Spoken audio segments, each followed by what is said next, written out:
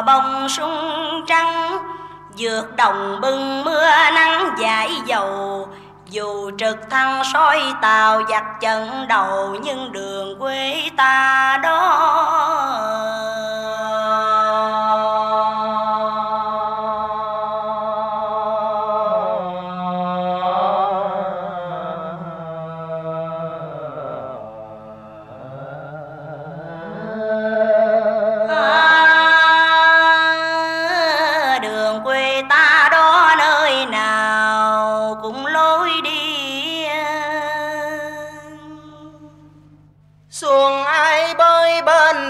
sông vàm cỏ dáng quen quen, có phải người em gái nhỏ đưa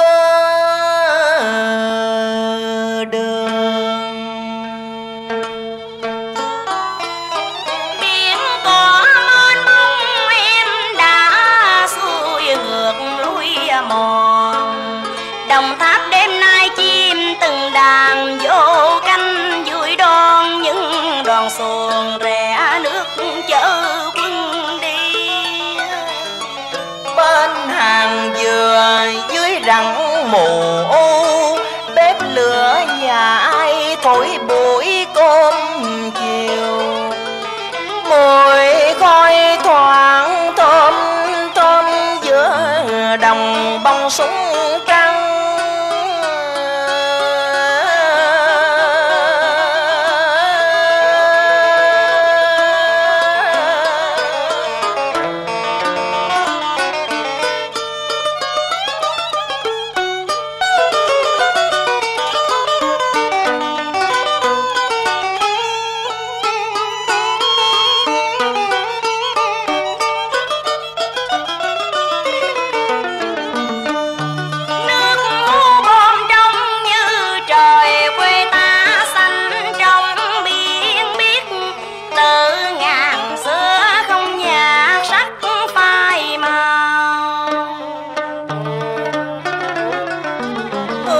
Tràm dần bay theo gió lòng ngát ngào.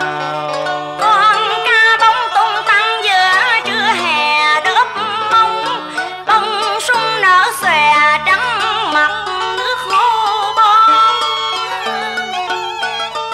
Trời quê ta bao la, đất quê ta bao la, có vui không ơi em gái nhỏ.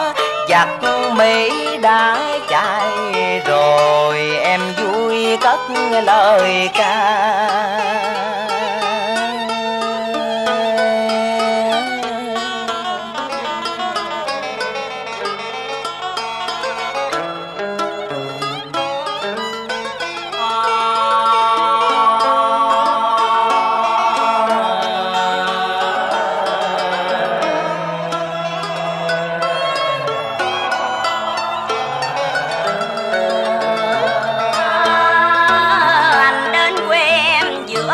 Bông súng trắng vượt đồng bưng mưa nắng dãi dầu.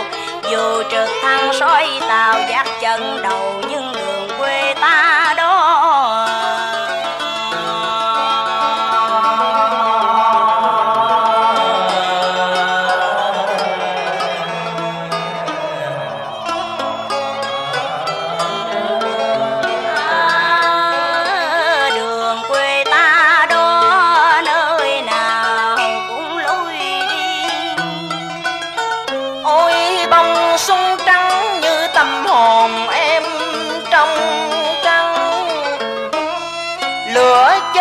đồn thù gian rền tiếng súng.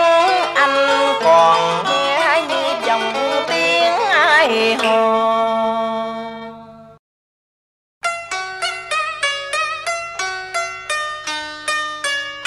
Tôi lại trở về đây, dẫn máy dầm khua đêm trước, uống ngụm trà thơm em nấu nước hô bơm. Ở mắm đồng nhà ai mùi khói thoảng thơm thơm, bông súng nở trắng ngần trong gió chiều miên man diều diều. Cũng giận áo bà ba khăn rằng quấn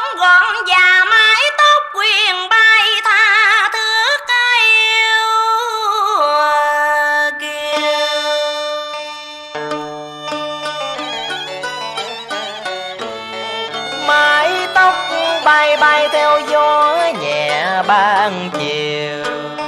Mùa tấn công vui từng ánh mắt, ta lên đường làm lũ giặc khiếp kinh. Cũng bước chân em hòa cùng triệu triệu bước chân, từ sông nước đồng bưng đã đưa anh vào trần đanh. Cũng dần tâm áo bà ba thân thiết đậm đà.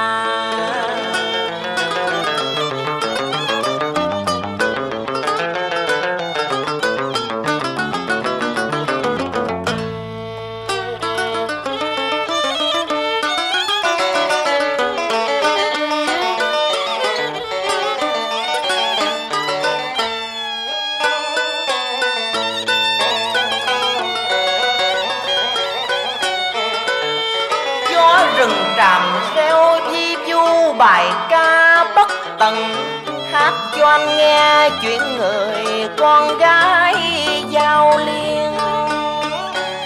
Đêm đêm về em vượt mấy đồng bưng, như con thoi say dệt mùa chiến băng. Giặc Mỹ ngăn em bằng tàu bay xuống trường Đại Bác, mẹ vẫn đợi em bên nồi canh bông súng ngọt ngào. Em về gội nước hô bon, có con cá nhỏ tung tăng đón mừng. Đêm đêm anh qua lộ vượt bâng, nhớ người em gái đưa đường quân đi.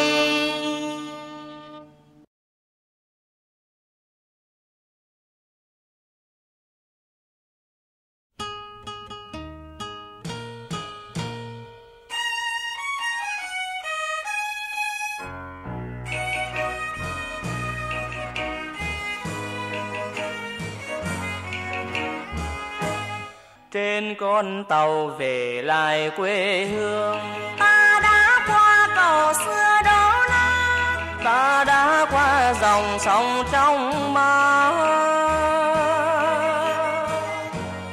Thấy không em vẫn tiếng cười đùa, bên nghe thơm hương lúa đầu mùa và hồn ta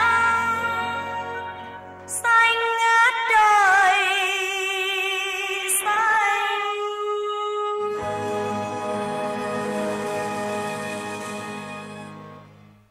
Mười mấy năm nay mới có được ngày theo chuyến tàu xuôi về miền quê ngoại. Thấy không em quê hương ta đó khu rừng xưa cây lá điêu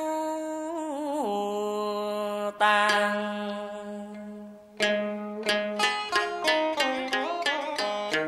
Mái tranh xưa cây trái quê vàng, đàn trâu xưa ngước nhìn ngơ ngác những cánh đồng năng lát dương cao. Nhịp cầu xưa gục đầu xoay bông nước, dòng sông vô tình thờ hừng trôi xuôi. Sông ơi sông xuôi chảy bấy lâu rồi, có gặp ngoại tôi chiều chiều ngồi giặt áo.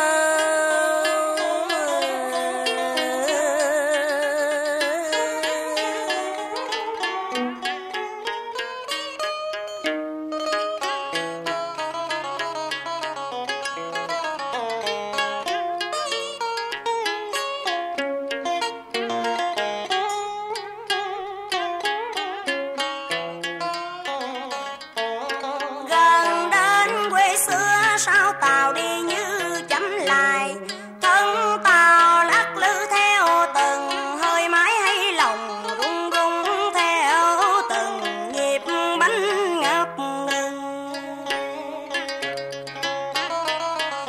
Thấp thoáng đàn xa bóng đà che mái đình làng, có phải nơi đó ngày xưa những khi trăng sáng nhạc lá làm tiền mình họp chợ đêm, con đường mòn chợ đợi bước chân quen, rằng tre xưa vẫn xanh màu lá. Xa tích trong kia gió rung ngàn lao trăng xóa, ngỡ ngoài còn ngồi xóa tóc giữa hoàng hôn.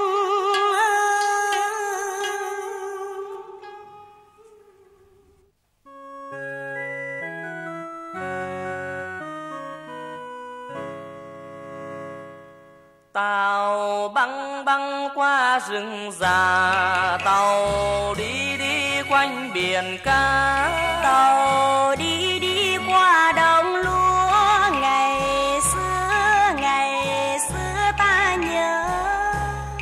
tàu đi qua những đêm dài, về khuya ta hay đòi quà. Mẹ mua cho ta bánh u, Ngoài xa trăng lên đầu núi, mẹ vui với miền trầu tươi. Tàu ơi ta nhớ. Ngày xưa trên những con tàu, về quê thăm ngoài ngày xuân. Kẻ mây cho ta áo mới, còn thêm bánh pháo đỏ tươi. Tàu ơi nhớ chăng ngày vui. Trên con tàu về lại quê hương, ta đã qua làng xưa em đó, Ta đã qua dòng sông thương nhớ. Thấy không anh quản la bên đường, gốc đa xưa ra đón mẹ về, hồn thêm thang cơn gió chiều quê.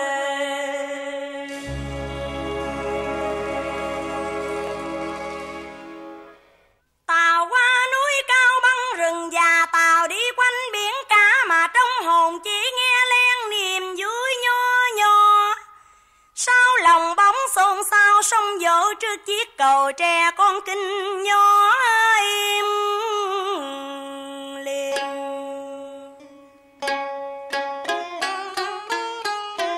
Hình ảnh thật đơn sơ mà biết mấy thâm tình, mái tranh nghèo nằm im tỏa khói.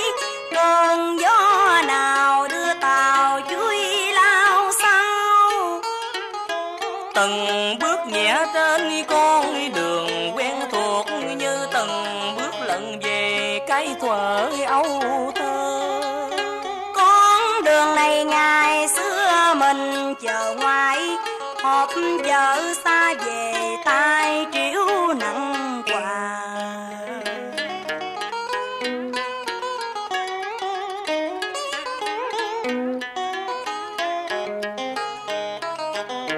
Con đường này ngày xưa mẹ dắt mình về thăm ngoại, mà bây giờ chỉ có anh với em thôi. Nghe tàu về ngoại đứng đợi lâu rồi, ôm chặt hai đứa nghẹn ngào mừng tôi. Mắt ngoại mờ rồi làm sao nhìn mặt cháu, nhưng giọng nói tiếng cười thiệt dung hết mẹ bay. Ngoại rung rung dẫn hai đứa ra sau vườn, chỉ ngôi mộ buồn vừa lao say điều hiu. Ông ngoại tuổi con nằm đây, đất trong chừa nguyên đây, mà mẹ bay gửi thân nơi đất là quê người. Ôi thương quá ngoại tôi, tuổi ngót 100 năm một đời thương khó. Mắt thấy tai nghe biết bao là dấu bể, cho tới bây giờ có được mấy cái ngày vui.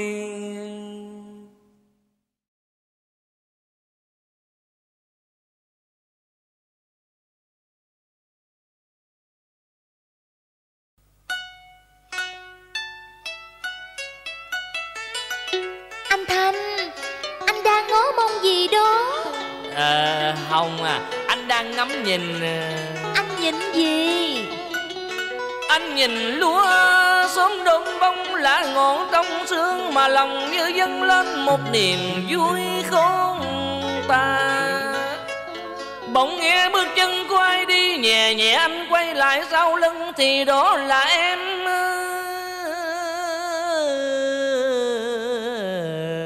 Hồng mới sáng sớm em đi đâu? Một tay thì em xách chiếc lồng chim, còn tay kia xách vỏ rau dừa. Em đi kiếm anh để nói anh nghe một chuyện, sau khi mới vừa ra thăm ruộng thấy đám rau dừa nương thiệt là nương, em mới để trưa chanh với mắm đồng. Hồng à, em thiệt đúng là một cô gái quê gương mẫu. Anh khen tặng quá lời làm cho em mắc cỡ. Sáng hôm nay mặt trời lên đẹp quá, sương lam đầu ngõ chưa tan, đã nghe tiếng hò theo gió đưa sang. Hồng ơi, em mang theo chiếc lồng chim sơn xanh sơn đỏ, đôi má em ấy ấy như ánh mặt trời lên sao mai tranh nhỏ nhỏ đông sương mơ.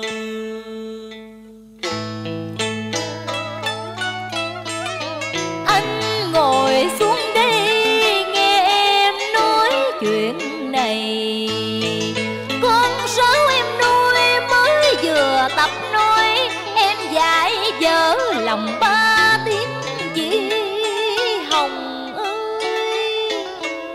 Nhìn em dở dàng với nụ cười tươi, đang nhìn anh với ánh mắt sáng ngời. Anh nghe lòng mình sao tiếng một niềm vui, như muốn chan hòa theo mùa hương lúa chín.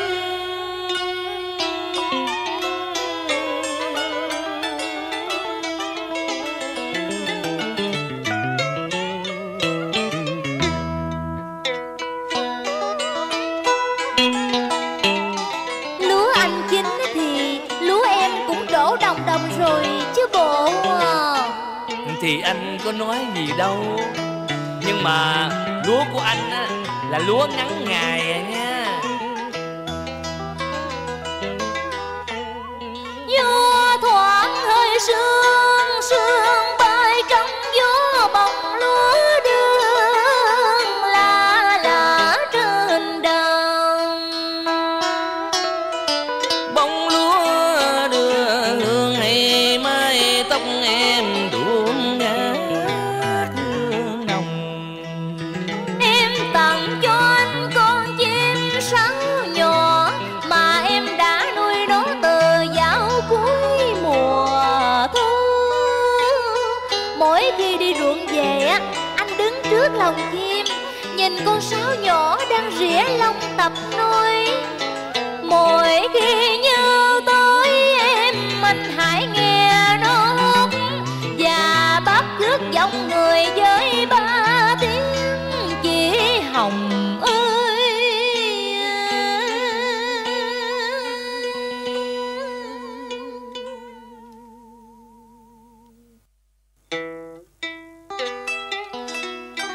Hồng nè. Dạ. Con sáo gọi ba tiếng chị Hồng ơi, sao em không dạy thêm cho nó nói ba tiếng anh Thành ơi. Em tập nó nói gành ba tiếng chị Hồng ơi, để nó nhắc anh nghe mỗi ngày.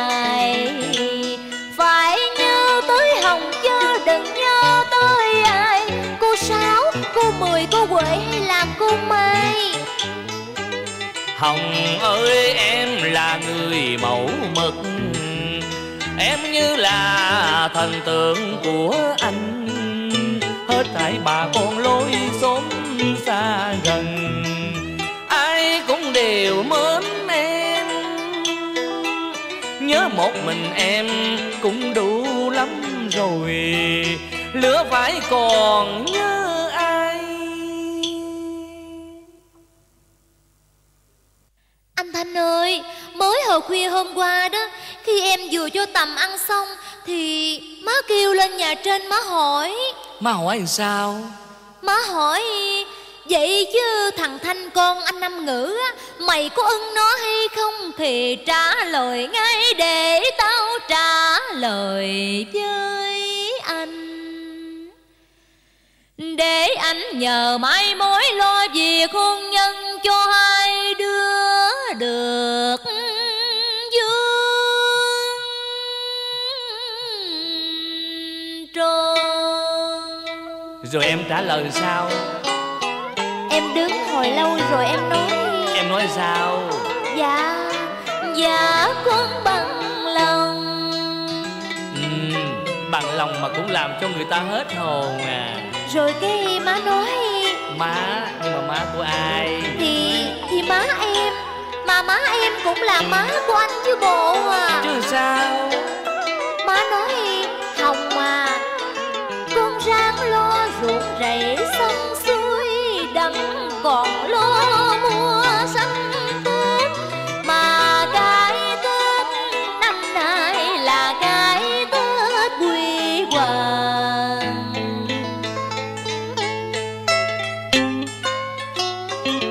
Một cái Tết quy hoàng anh biết rồi mà. Ủa, ở bữa hôm ba má hai đứa có nói là cuối tháng chạp này sẽ làm lễ cưới mà. Chứ sao?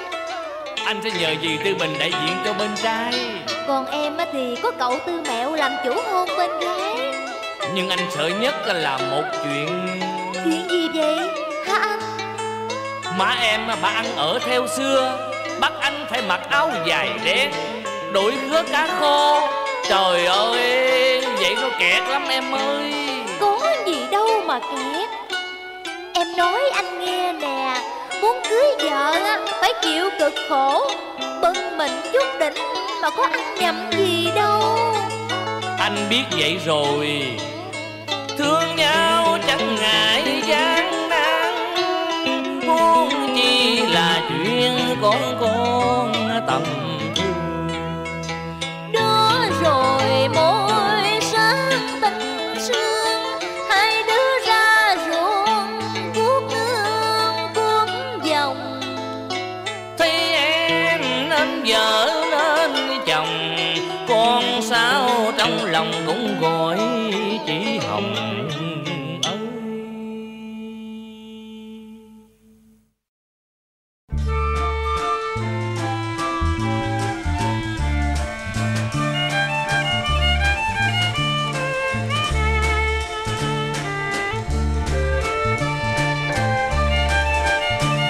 Nhà tay em hai vườn dâu lá mới, cho nồng tầm vừa ăn lên, cho nồng tầm vừa chín tới. Mình em với con trăng tầm vui với mẹ già, vườn dâu thay lá mới sao anh chưa về nhà. Quầy dâu xinh xắn nhẹ vai em gánh, cho mai tầm nhà tơ xuống, cho tơ vàng tơ óng ánh. Rồi em sẽ ươm tơ, rồi em sẽ dệt lụa. Lụa vàng em may áo cho anh đi hồi la.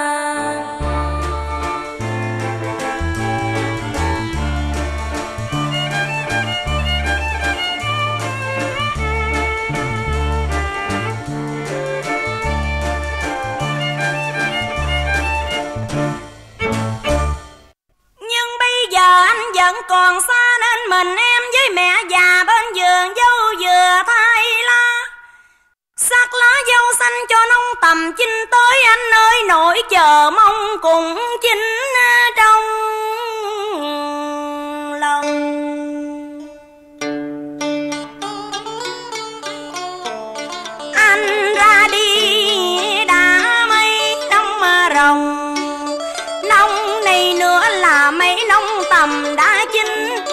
vườn dâu sau nhà đã mấy lượt lá thay xanh. Một mình em dưới trăng thành đôi bông, mẹ một mình bên nông tầm mẹ gượng tìm quên. Tâm chín rồi tầm nhà tơ xuông, trong lòng em tơ buồn như chi rối.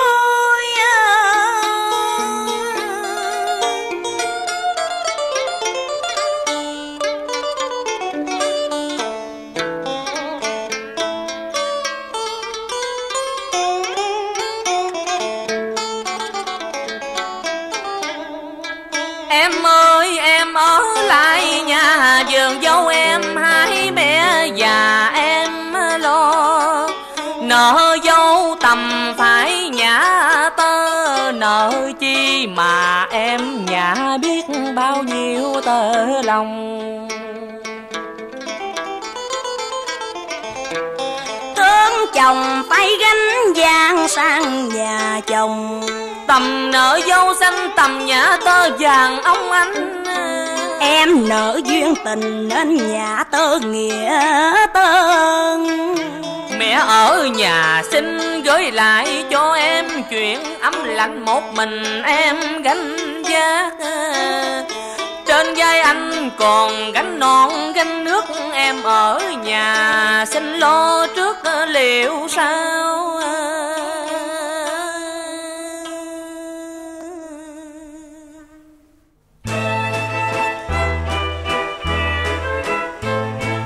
Ngày hồi lên danh ta, ngày hòa bình trở lại, đèn phố sang tôn trang, người lớp lớp tên ta. Ngày đó không xa, ngày đó có cơm no với ruộng cày trong tay. Ngày hồi lên danh ta, ngày hòa bình trở lại, ngày đất nước trong tay, cờ kết lá tung bay. Ngày đó có anh, ngày đó có anh em ta về lại quê hương.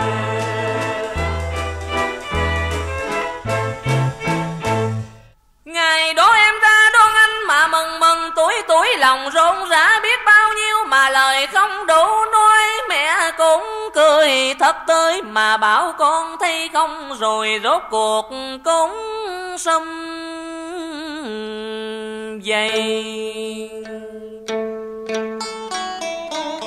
Bao nhiêu nhớ thương chờ đợi cũng qua rồi. Vườn dâu đã bao lần thay lá mới, đến lần này anh mới trở về đây. Mẹ cúi đầu che giấu niềm vui, không dám nhìn thẳng mặt con sợ không ngăn được lệ. Em nói em cười em tung tăng như đàn, sẽ dù năm tháng nhớ thương đã đè nặng vai gầy.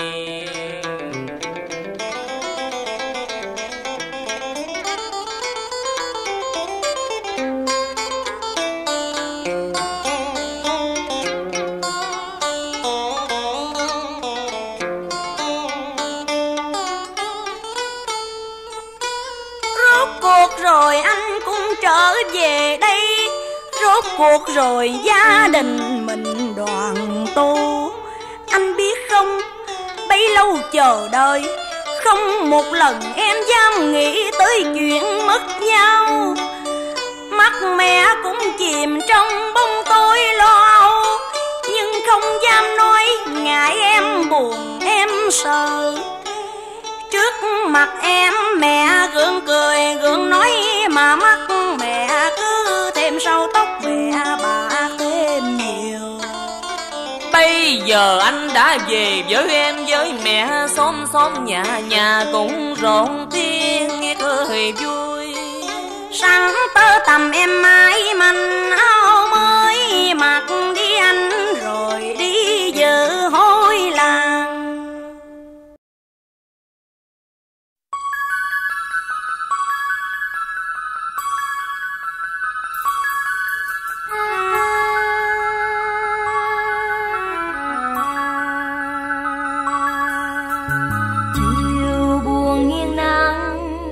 Đường vắng cô đơn lang thang mình em, bay trên cao bay vượt chân trời, và theo gió cuốn trôi đi bao nhiêu mộng mơ. Ngày nào mình tình cờ quen nhau, và đến bên nhau chưa quên thời gian. Quên đi bao âu lo buồn đau với kiếp sống lạc người. Em ơi anh như con thuyền kia mãi lên trên thuyền theo con nước ngoài khơi. Trôi đi bao niềm đau đã vây kín trong lòng. Nếu đã có những lúc anh biết rằng dù đã ra đi nơi phương trời xa, em yêu ơi từng ngày nhớ em, trong trái tim anh luôn mong em quay về đây.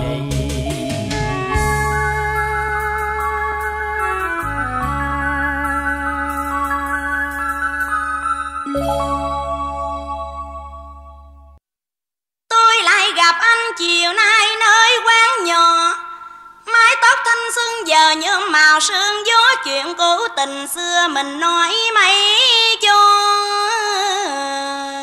vừa.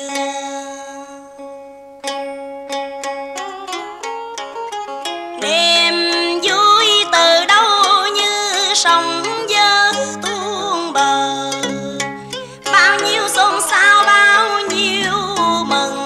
Tôi muốn nói thật nhiều những lời nghẹn bờ môi, hai đứa nhìn nhau bên ly cà phê đắng, sóng dỗ trong lòng hay sóng dỗ miệng ly. Bàn tay âm thầm tìm một bàn tay, vui biết bao nhiêu sao lệ đầy khóe mắt.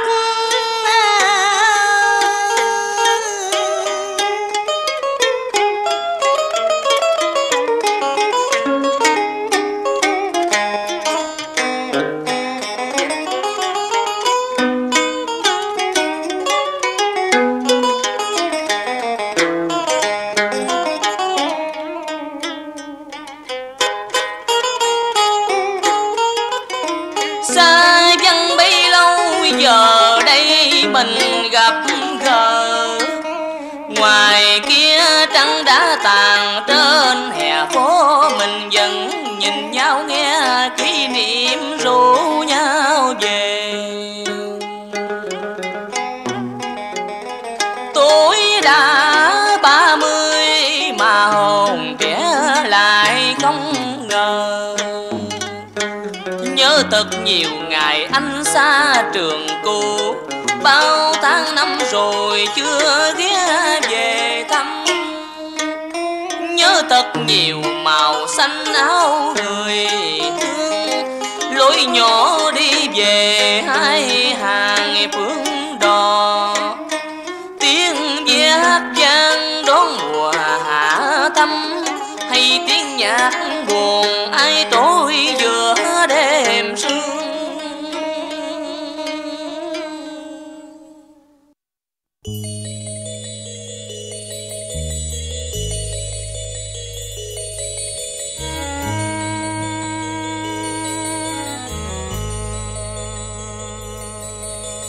Ngồi một mình trong góc, ngọn sóng trôi theo dòng diêu lòng ta, nghe trong tim cô đơn mong chờ tình yêu hỡi sao ai mang cho ta sầu đau. Để rồi giờ một mình em bước, lặng lẽ cô đơn hoang du lòng em. Qua bao đêm em như còn nghe tiếng ai hát ngọt ngào. Anh ơi em như bao biển sóng mãi lên đền trôi theo con nước ngoài khơi. Hôm nay em như chim thuyền vắng vắng thương nhớ buồn.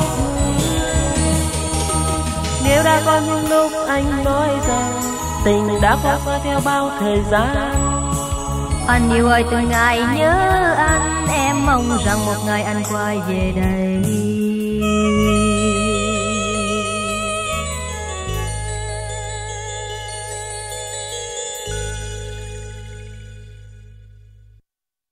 Ta lại gặp nhau trời đêm nay sáng qua, ánh trăng non nghe cười sao ngàn la, mình bước nhỏ bên nhau trên đường vắng thương người.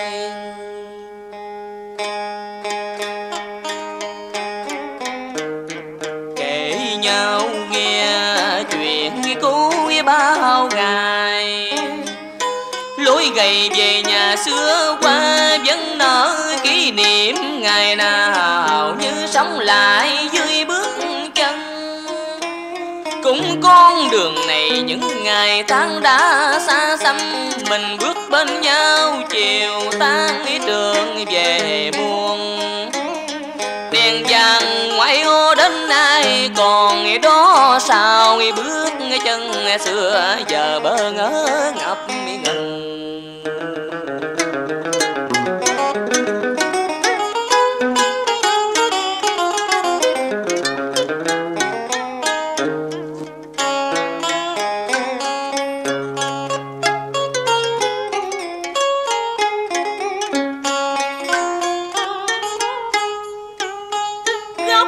Trời xa trắng đã tàn rồi, sao mình thấy đêm nay như ngắn qua. Ôi tao ngộ sao thời gian như vội vã, chưa trọn lời tâm sự hàng quyên. Quán nhỏ ngoài ô hiu hắt ngọn đèn vàng, một đêm xưa mình nghẹn ngào đưa tiền. Nay đêm tái ngộ cũng là đêm tông biệt, vì sáng mai đây anh lại đi rồi. Trong cuộc sống vốn quá nhiều ly biệt, gặp phút nào xin vui phút đó thôi. Bên nhau chỉ một đêm vui, mà sao thương nhớ một đời khôn nguôi.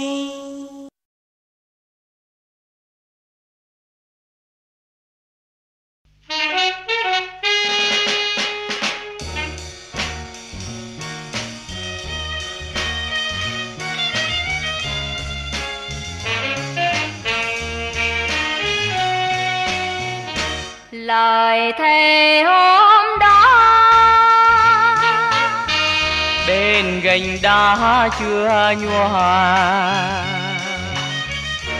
kỷ niệm không quên tên anh và em nằm trong đáy tim. Nghe viết thành lời chỉ hai người thôi, yêu đến muôn đời.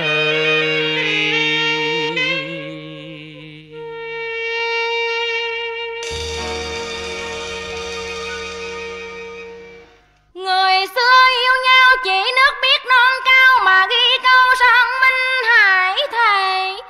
Ngày nay mình viết tên nhau lên vách đá để đến trăm năm còn nguyên vẹn đó, như tình đã trao nhau trọn kiếp chẳng phai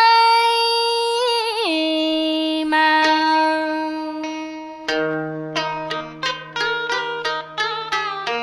Vách đá ngàn năm in đậm nét chung tình, tên của chúng mình còn in trên vách đá, thì tình của chúng mình còn in đậm trong tim. Vách đá bền gan tanh xương gội gió, tên hai đứa mình còn đó bên nhau. Tình của chúng mình rồi đẹp đến ngàn sao, như sóng bạc đầu ngàn đời không xa biển.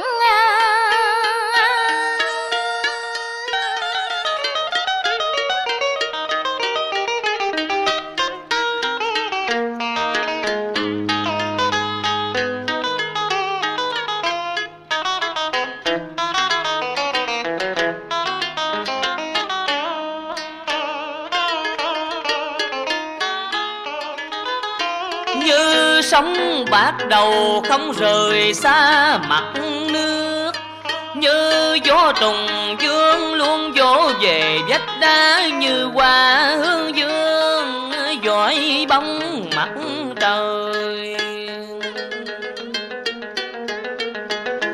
Lòng ta gửi về nhau cho đến trọn đời, nếu không ghi tình mình lên vách đá cũng từ lâu rồi ghi đậm ở lòng nhau. Bãi biển chiều nào chỉ hai đứa đang tay, từng bước song song in dài trên bãi cát. Anh đã chỉ dấu chân xa tấp mà bảo tình mình rồi thăm thẳm với thời gian.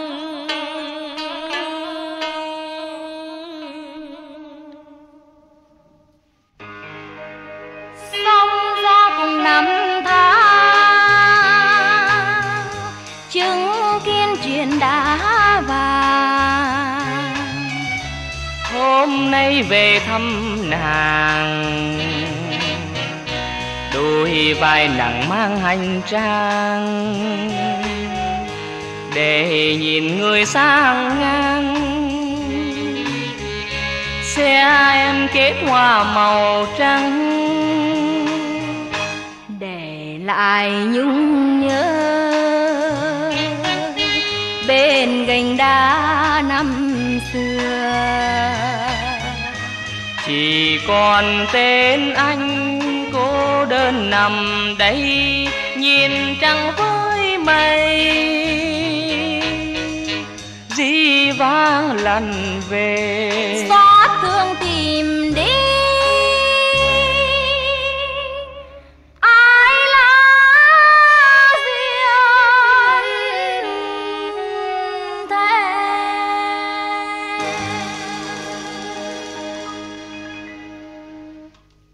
Từng đợt sóng bạc đầu vẫn còn đuổi nhau chạy vào bãi văn.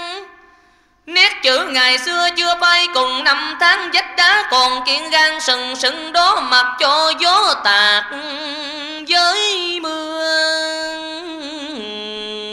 dầm.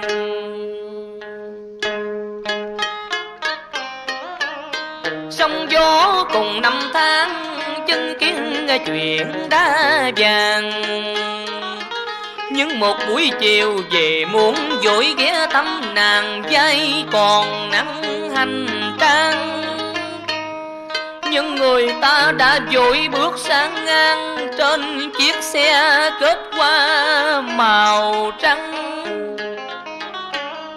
Em để tan cho mối tình đã chết bằng màu trắng hoa tan trong ngày bước theo chồng.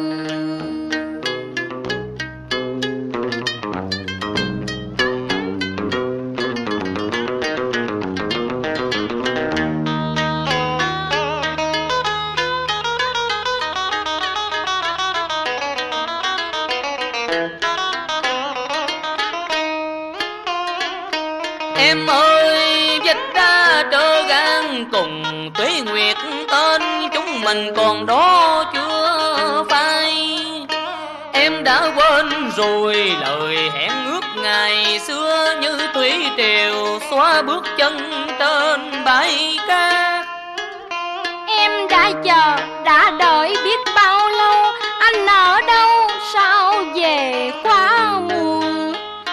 Em không là vách đá ngàn năm nghe gió lòng, dõi mắt nhìn xa chờ đợi cánh chim trời. Cánh chim xa bay về cùng vách đá, những gió mưa nào đã bôi xóa dấu chân xưa. Anh có trở lại chốn xưa tìm dấu cũ, xin cho buồn nếu mưa nắng đã phôi pha.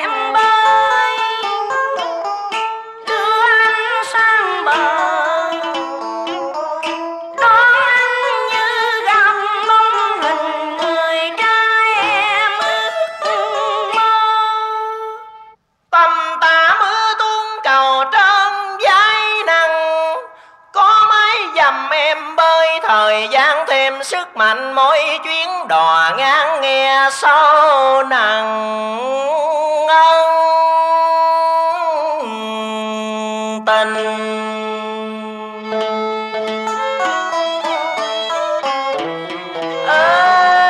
Cô em gái nhỏ quê mình, đâu chỉ có các anh lội nước đội mưa đi vào trận đánh, mà sức mạnh của mái dầm cùng tiếp bước vững đi.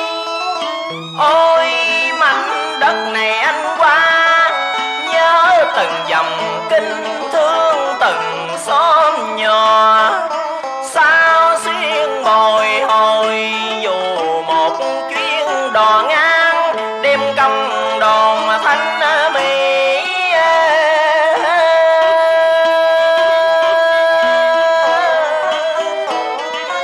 Em vuốt mặt trong mưa tìm người quen năm trước, bồng ánh chớp vô tình làm nỗi nhớ mênh mông.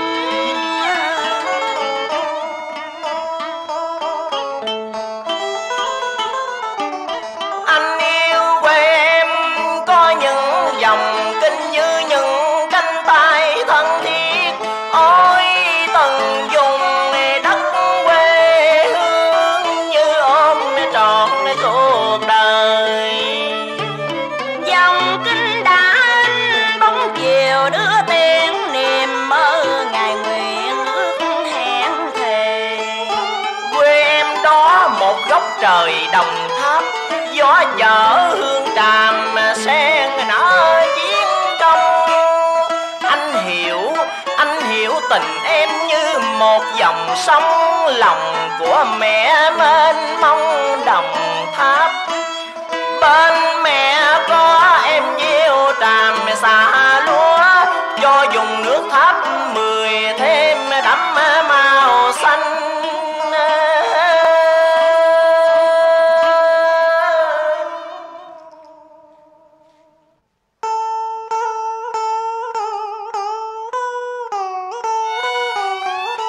Bờ kinh văn nay vui xóm mới, hạnh phúc như vòng tay ấp ủ mái nhà tranh. Con chim nhỏ mừng ai vui hót trên cành, lúa xóm kinh ba trùm xanh lên bài phao. Thấy không anh chuối đứng giữ con trên nền bót cũ, lúa hẹn mùa vui sen cười trước ngõ hàng tràm dậy gió sạch có chân vườn. Sen mở cánh hé chờ qua nắng rụng bên đường. Những bông sen như cô gái vùng ven kết duyên chàng trai du kích. Đêm tân hôn bên trận địa sang qua còn tanh mùi thuốc đàn, dài dáng hiếu trung vẹn tròn chung thủy. Áo cưới cô dâu em không chọn màu bông hồng bông tím, mà hiện diệu màu xanh đồng ruộng quê mình.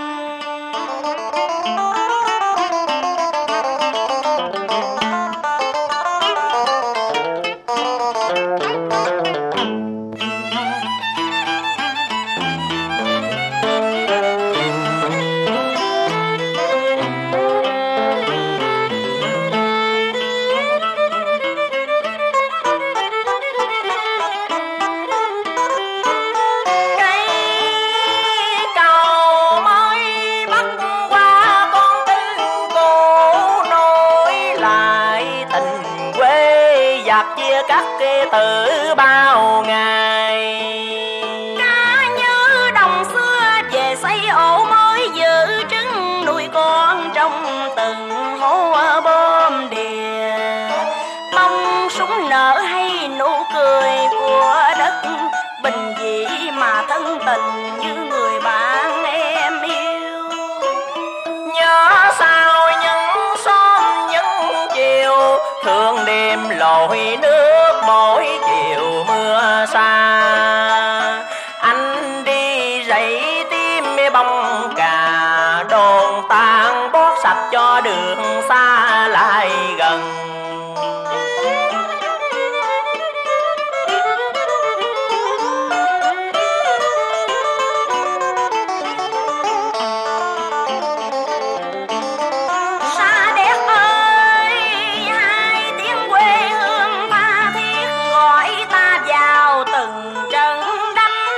Bình Thạch, Hòa An, Đốc Binh, Kiều, Thiện Mỹ, những tên làng sang đẹp chiến công. Lúa ngậm sữa trổ bông trong tầm đại, bác như cô gái quê nghèo chắc giả chờ mong. Đường ra trận hôm nay em hỏi anh, chuyện chúng mình bao giờ nên duyên chồng vợ? Anh mỉm cười ngước mặt nhìn sao. Mình hẹn chờ nhau rồi đi vào trận đánh, bước dội bên anh em quấn gọn mái tóc bồng. Thấy không anh, đồng lúa chín đang vào mùa gặt mới vui, tiếng gà gáy rộ vui hừng đông.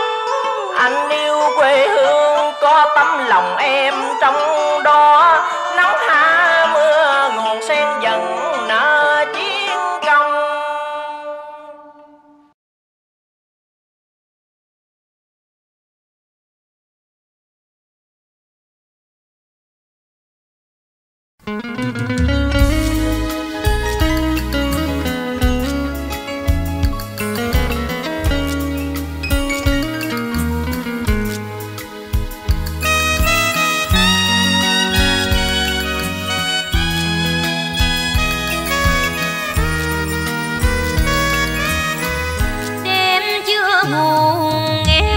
Trời đổ mưa từng hạt rơi, Gạt nhỏ đèn lẻ loi bóng dáng in trên tường loạn.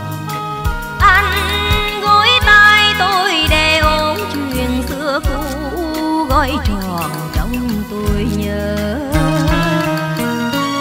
Tôi muốn hỏi có phải vì đời chưa tròn vòng tay, có phải vì tâm tư dấu kinh trang thư còn đây, nên những khi mưa nửa đêm làm sao xuyên giấc ngủ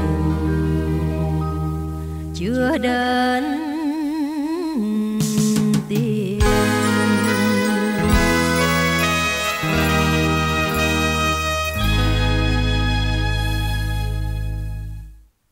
Đường về đêm đêm bùng lầy bối lối, ngõ không tên mưa sụt sùi qua phố vắng, hồn lắng động giọt nhớ thương như hạt mưa rơi tí tách giữa đêm buồn.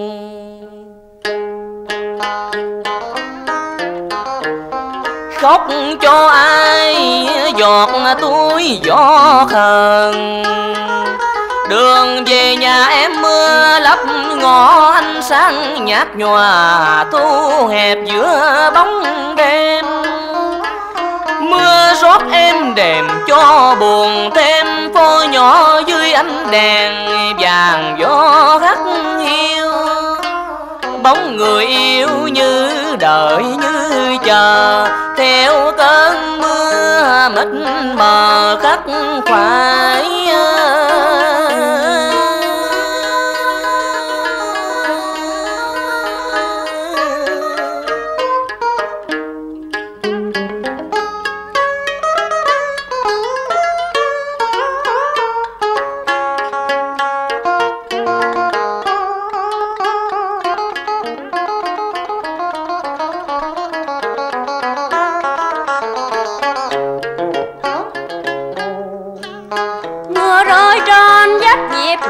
Thành phố như ngọc của nhờ suối ruốc đêm đêm. Mưa khuya cho đêm đợi thêm dài, gió sầu len lén qua sông cửa, ngỡ anh về ướt sũng mưa đêm. Không lẽ màn mưa che lấp ngõ không tên, để anh quên lối về phố cũ.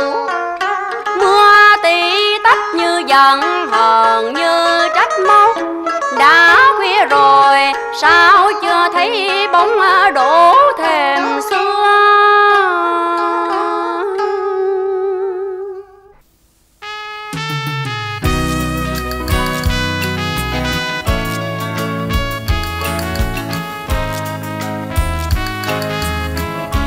Ngoài hiên mưa tuôn mưa lạnh xuyên qua áo ai, cành dài nghe mùi buồn. Mưa lên phố nhỏ có một người đưa ra nghĩ đêm nay, để bao nhiêu thuyết thương lại lòng tôi. Khi cho cười những hình ảnh của tim vào lòng đêm, những kỷ niệm cho nhau nếu mất đi xin đừng quên. Tôi thiết đi trong niềm vui và đêm trước những giọt mưa cuối cùng.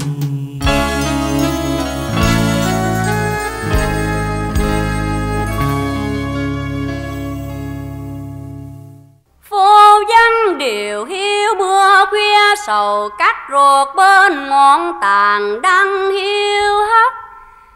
Mình chắc chiêu mong đợi bóng người yêu lầm lũi dưới mưa dầm.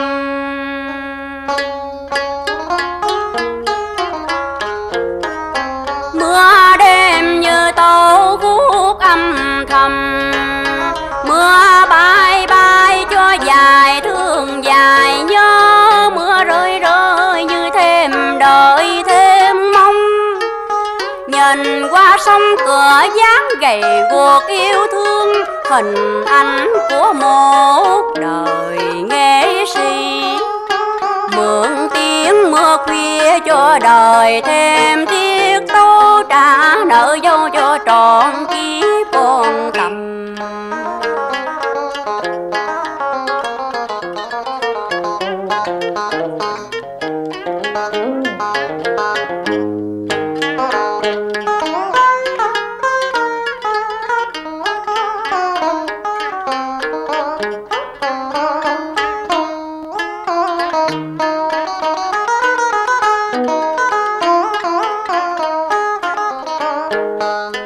Ngõ không tên đã hiện ra theo gót chân quen bùng thế sự. Màn mưa dần dần che mờ phố cũ, gió tạt nghiêng nghiêng đón khách độc hành.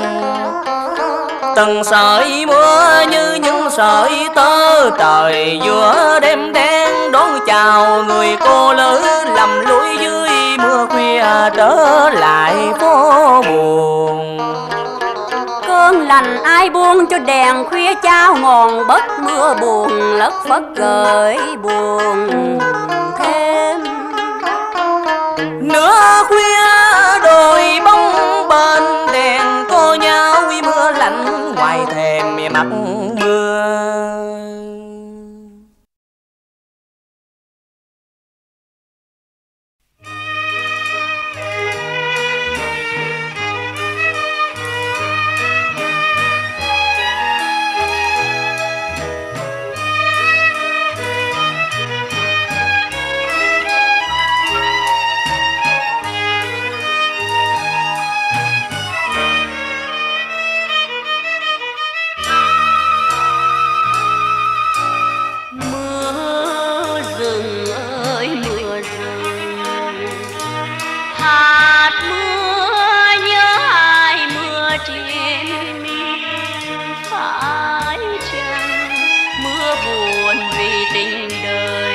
Mưa sầu vì lòng người duyên kiếp không lâu. Mưa từ đâu mưa về, làm muôn lá hoa rơi ta tiếng mưa. Gió lạnh lùa ngoài mây, lá vàng rơi lìa cành, gợi ta nỗi niềm riêng.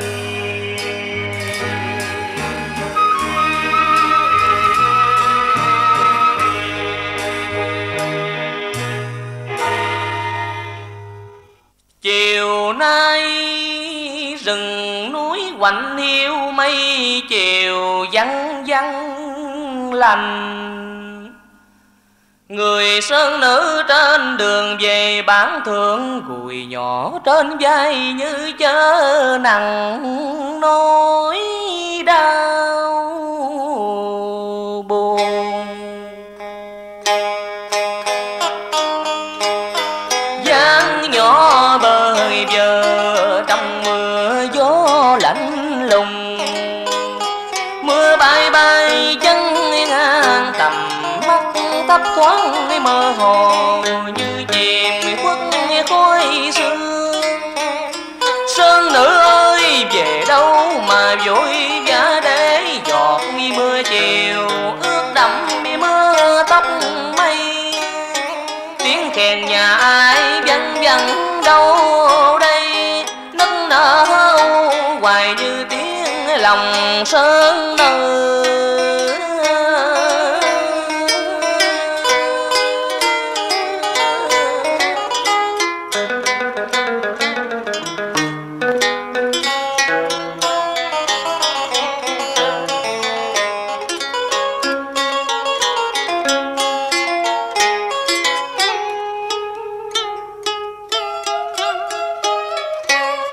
Lòng sơn nữ từ lâu như núi rừng thầm lặng, bỗng xôn xao khi có người trai xa lạ từ miền Kinh ghé bán thượng một đêm buồn. Bên anh lửa khuya trong tiếng trống bập bùng, đôi mắt sáng của người trai phiêu lãng như ngọn lửa hồng thiêu đốt rừng thiên. Từ đêm đó em giả từ những ngày tháng hồn nhiên, lòng cảm thấy vẫn dư thương nhớ. Người ghé lại đây cho núi rừng rực sáng, rồi cất bước âm thầm cho mưa thấm lạnh lòng em.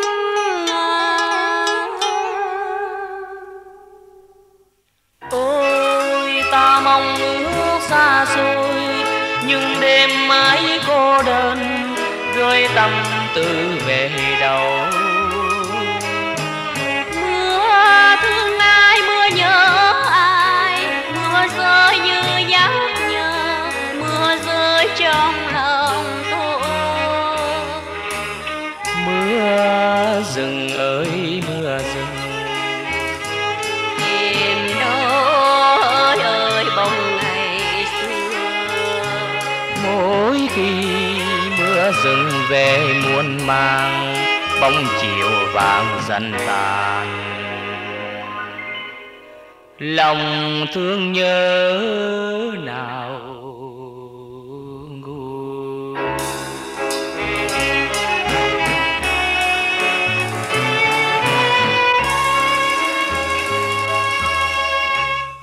Rồi từ đó chiều chiều theo lối nhỏ, vượt đường truông một mình em thui thủi lên núi cao vọng hướng Kinh Kỳ.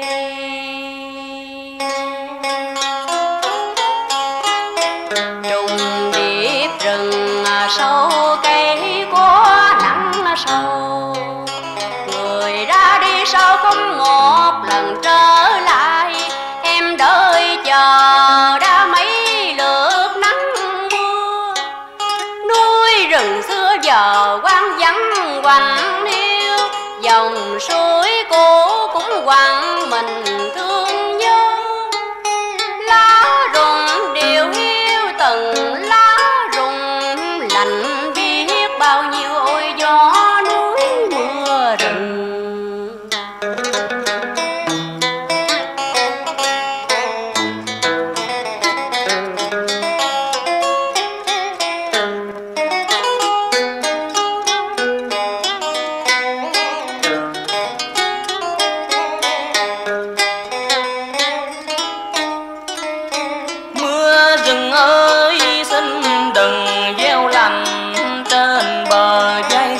ngoài sơn nữ cô đơn, cho rừng khuya sáng lại ngọn lửa hồng.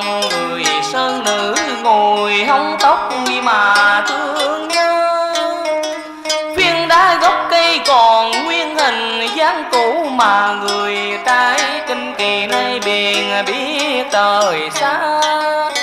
Thác nhớ mong ai mà thác gào trong gió núi, chờ đợi ai mà núi cùng với ba đầu.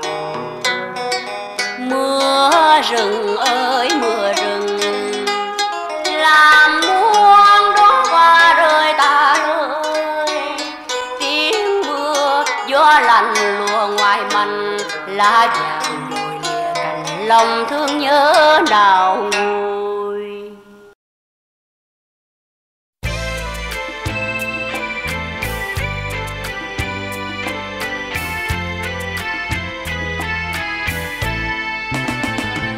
Dòng sông mênh mang qua theo anh chung một chuyến đò. Tình yêu như hoa nở, biết anh yêu mà em chờ. Từ khi ban sơ cả hai người vẫn chờ một câu nói, mà rồi biệt ly khóc một lần hé môi. Từ nay duyên kiếp tìm trong mong thôi.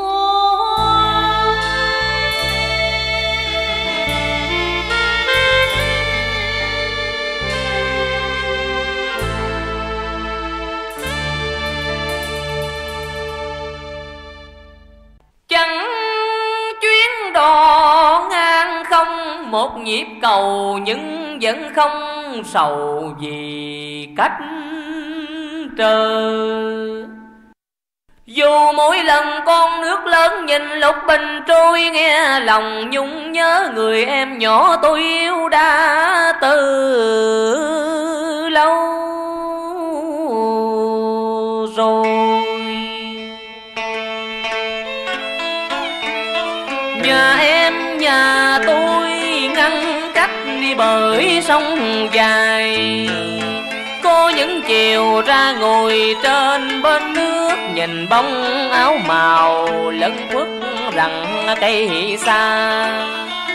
Có phải dáng người em nhỏ tôi yêu mà khói chiều như căng tơ dệt lùa? Có phải em cũng đang nhìn mặt sông đầy mà thương cho người bên kia bờ mong nhớ?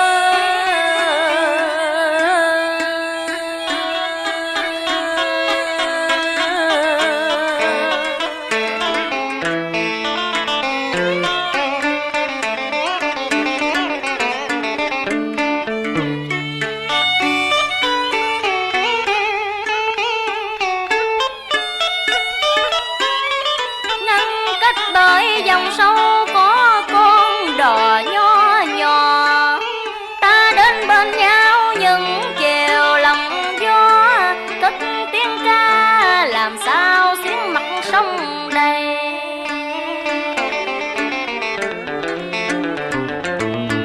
Dù tình kia chưa nói nên lời, chưa một lần trao khăn hồng hẹn ước, chưa một lần nói tiếng nhớ thương. Rồi thời gian trôi hạ tàn thu đến, khóm cúc gầy đã mấy lượt đêm qua, vẫn chưa trao nhau một lời hẹn ước, nhưng lòng vẫn lòng mãi mãi chẳng lìa xa.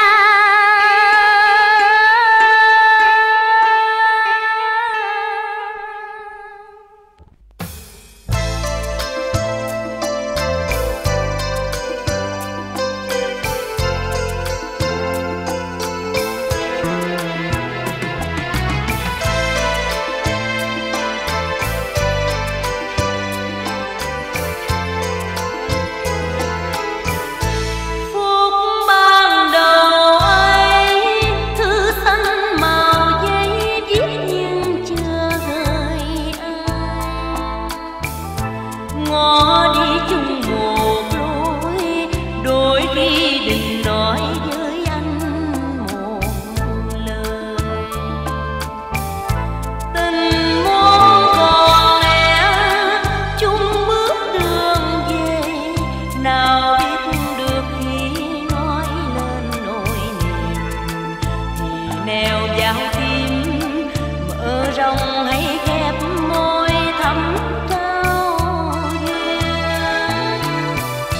Cuối xuân hè tới nhưng chưa lần nói lá thu rơi lại rơi,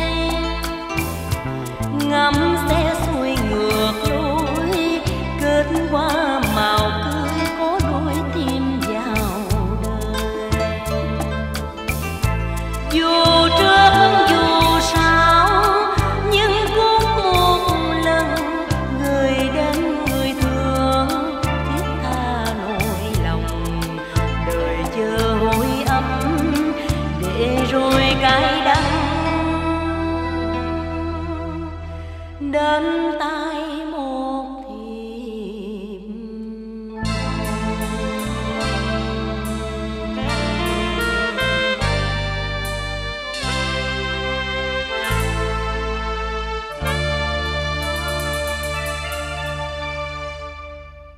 Em đã mong chờ ai mấy năm dài dịu dàng, sao để đến khi em không còn chờ đợi nữa mới quay về. Rồi trách người xưa sao phụ ước dòng thề, có hẹn ước đâu mà bảo rằng dông phù, đâu có dặn dò mà lại trách hờn nhau. Lời ước hẹn đã trao qua ánh mắt, không dặn dò nhưng đã hiểu lòng nhau. Mấy năm mong đợi một người không hò hẹn, bước chân xa chưa một lượt tìm về.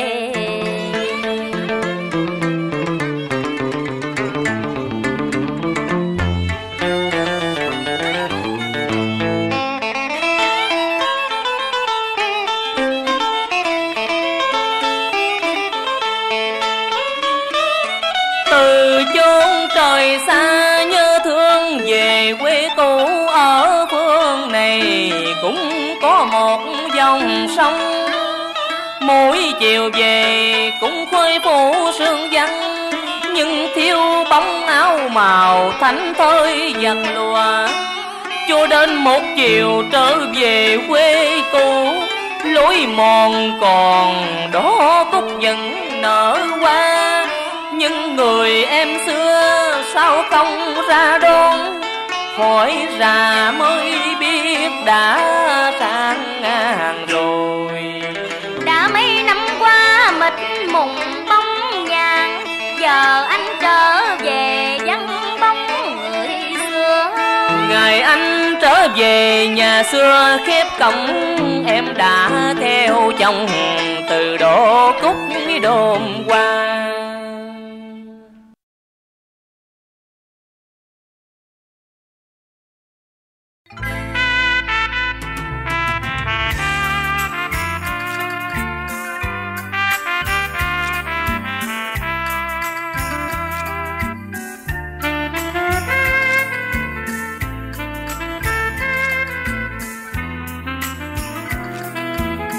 Buông vào hôn không tên, thức giấc nửa đêm nhớ chuyện xưa vào đời. Đường phố vắng đêm nào quen một người, mà yêu thương trót trao nhau trọn đời. Để rồi làm sao quên, biết tên người quen, biết nẻo đi đường về. Và biết có đêm nào ta hẹn hò, để tâm tư những đêm ngủ không yên.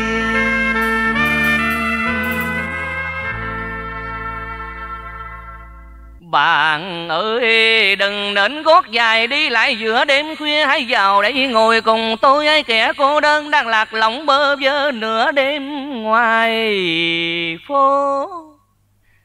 Giữa cơn tĩnh lặng mọi người đang say ngủ, chỉ còn đôi ta tâm sự để quên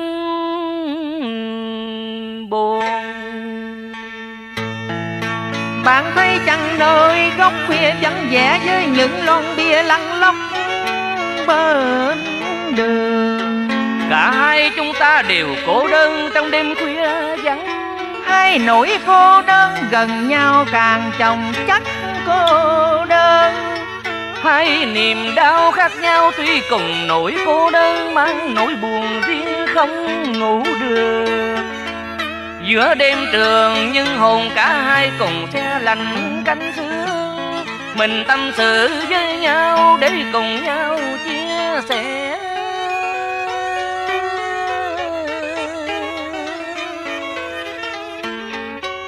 Bạn ơi chuyện lòng của một người không thể kể để ai nghe. Nếu thật đúng là tri kỷ tri âm mới có thể tỏ bài, mới vơi nhẹ đau thương. Cùng chung nỗi cô đơn mới gặp nhau đã thân nhau rồi. Có thể coi như đồng cảm, có thể hết đêm này rồi mai mình chia biệt thiên thu. Chia tay hoài công thôi, phố đã vắng đưa rồi. Biết rằng chẳng duyên thề, đời người không gặp nữa về nỗi giấc mơ kia. Bạn ơi, tôi sẽ kể bạn nghe rằng tôi có yêu một người con gái với tôi có nhiều kỷ niệm, nhưng bởi tôi nghèo nên cha mẹ nàng ép chuyện gì không nỡ phụ lời thề ước. Nàng đã bỏ tôi ra đi vĩnh viễn không về. Nàng có gửi lại cho tôi một nhúm tóc thề, với lời từ biệt kiếp này mình không vẹn thì thôi, nàng xin đền tạ ở kiếp sau. Nàng đi rồi bỏ lại tôi ôm trọn nỗi đau, đêm đêm tôi ngủ cứ thầm ru giấc mơ không trọn vẹn.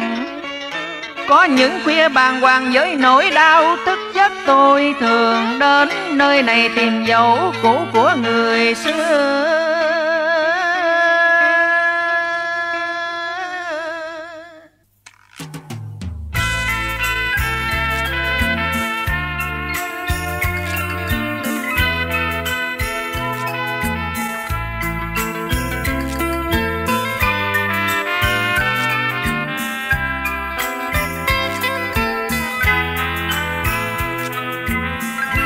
Nửa đêm lạnh qua tim, giữa đường phố qua đèn. Có người mãi đi tìm một người không hẹn đến, mà tiếng bước buồn tớn. Chia tay hoài công thôi, phố đã vắng thưa rồi. Biết rằng chẳng duyên xưa, để người không gặp nữa về nỗi giấc mơ xưa. Ngày buồn dài lê thê, có hôm chợt nghe gió lạnh đâu tìm về, làm rét mướt qua sông lên vào, làm khô môi biết bao nhiêu lần. Đời còn nhiều bâng khuâng, có ai bị thương góp nhặt tâm tình này, người giúp đến cô nhân mua nụ cười, và xin ghi kỷ niệm một đêm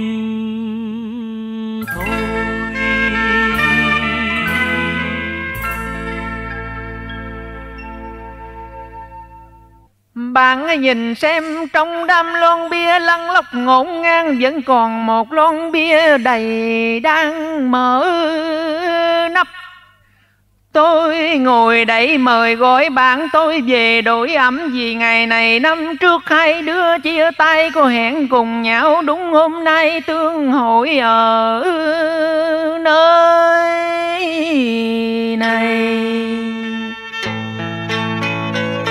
Vậy mà từ xa về đây được tin nó đã vĩnh biệt tôi rồi. Nó đi tức tưởi vì hận mình tay trắng, nên cô bạn tình đã lên thuyền tách bên sang ngang. Tôi buồn cho nó và cũng giận nó hèn, một sinh mạng con trai lại đeo mang tình lụy. Nỡ rất bỏ tương lai yêu mềm ý chí, bỏ hết bao yêu thương đi trốn nợ cuộc đời.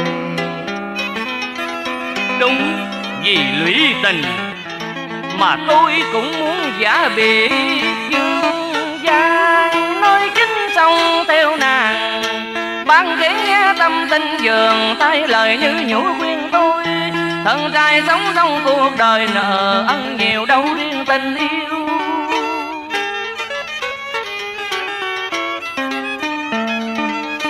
Tôi về muộn màng nhớ lời giao kết, đến nơi hẹn hò cùng đôi ấm truy linh. Thấy anh xót xa ngắm ngồi trời khuya ngồi lắng như sầu tư, nên mong muốn nghe chuyện lòng cùng tâm tình phố kia nửa đêm. Bạn ơi phố vắng nửa đêm được cùng bạn mặn nồng tâm sự, tôi chợt hiểu ra trong đời vẫn còn tâm ý đẹp. Bạn gì giữ hẹn ước mà đêm nay cùng đôi ấm với một linh hồn. Tình bạn đẹp tình yêu tôi sao quá hẹp, muốn tròn vẹn yêu thương sao lại tìm cái chết. Phải biết sống làm người mới đẹp nghĩa tình yêu.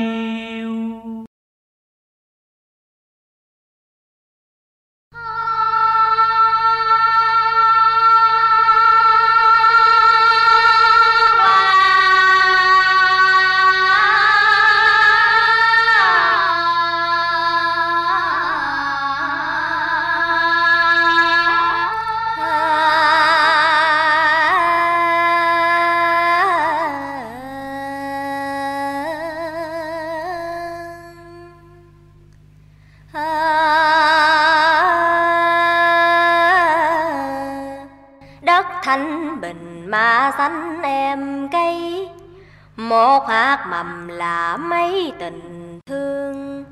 Hò lên ấm đất quê hương, cho mầm mở cánh.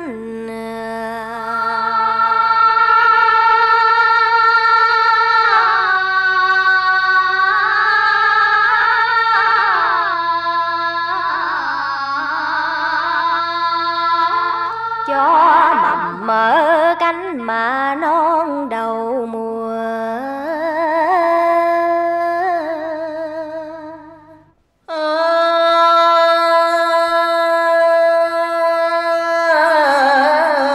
Trên đồng cạn dưới đồng sâu, anh cài em cấy con trâu nọ đi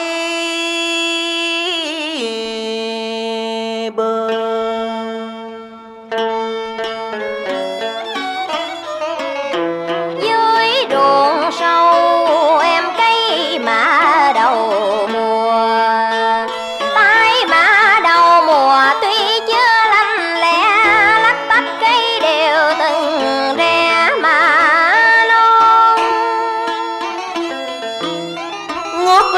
Trời mây thấp văng ngang, nhìn xuống ruộng xanh rờn lúa mới. Lòng mình vui trong tiếng hò vui, dòng quê tình gói mùa lúa trổ.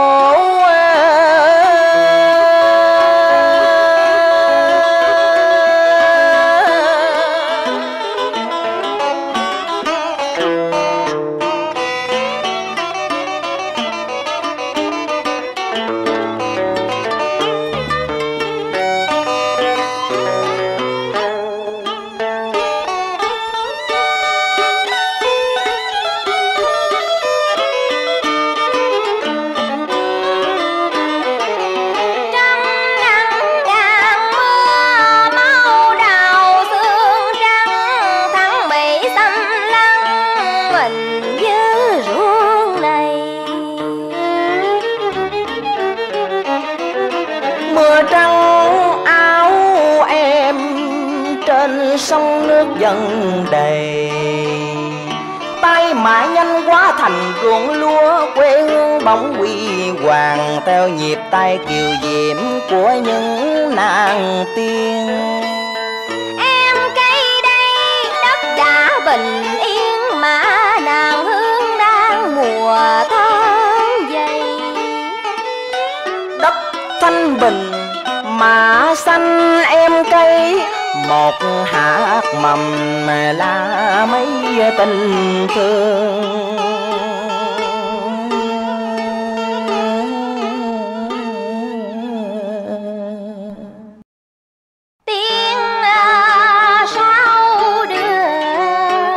Sao đưa câu hò qua sông.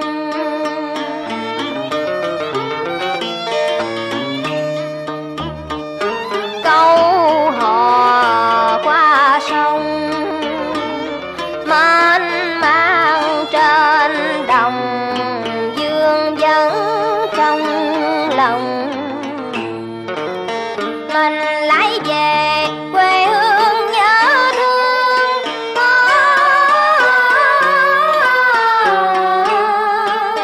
mùa gói mùa quê hương thắm xanh.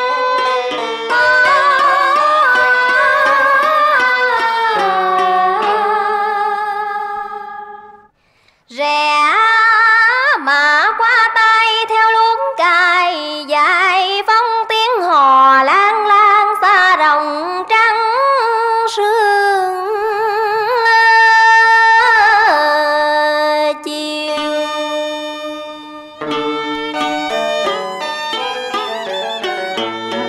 Thương cánh đồng xưa vắng lặng tiêu điều, thương cánh đồng sáng bom chiều đạn, in dấu chân người du kích dày dạn kiên trung. Ai ơi đừng bỏ ruộng quang bao nhiêu, tất đất tất vàng bấy nhiêu. Trời nghiêng xê nắng chiều rực rỡ, chị em ơi vàng lối nữa qua bờ.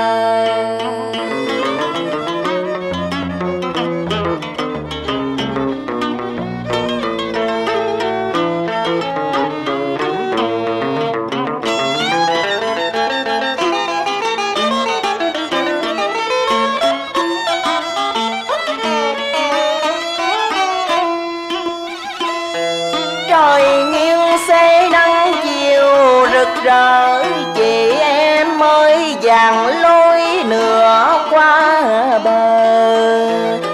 Tiếng hát thì thầm hương đất, nghe thơm nồng cả một tương lai.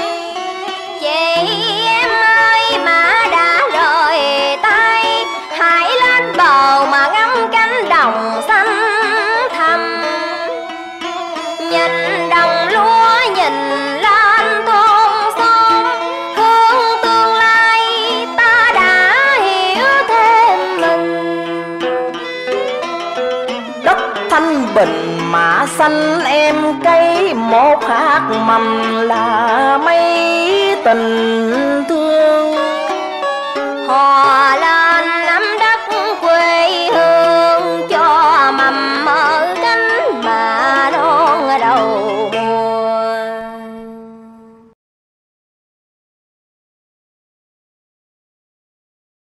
Chị Đường Phiên hãy xem kìa, thanh thanh trời thu sang tỏ, quá chim đua nở đầu non, rừng xanh ngất ngày hương tỏa.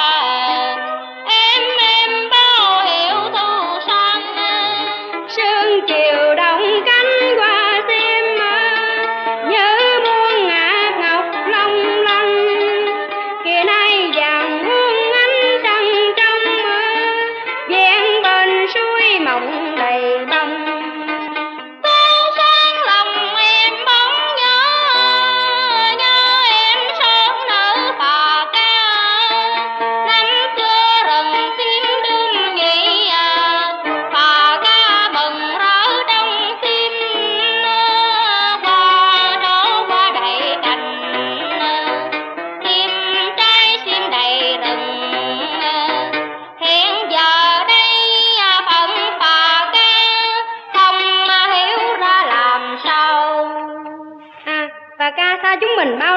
chị Cam La ha. 2 lần qua sim nở, núi rừng này vắng tiếng hát của phà ca. Em nhớ năm nào hãy mùa sim bắt đầu chính thì chị phà ca rủ chúng mình vào sườn đồi núi hái sim và hát ca đùa giỡn. Chị Cam La, chị Nương Phen, em đã trở về đây. Kìa, phà ca! Phà ca về đây đúng lúc mùa sim chín, cũng vừa lúc đau thương trong lòng em đã chín. Sao trong phà ca bơ phờ quá vậy?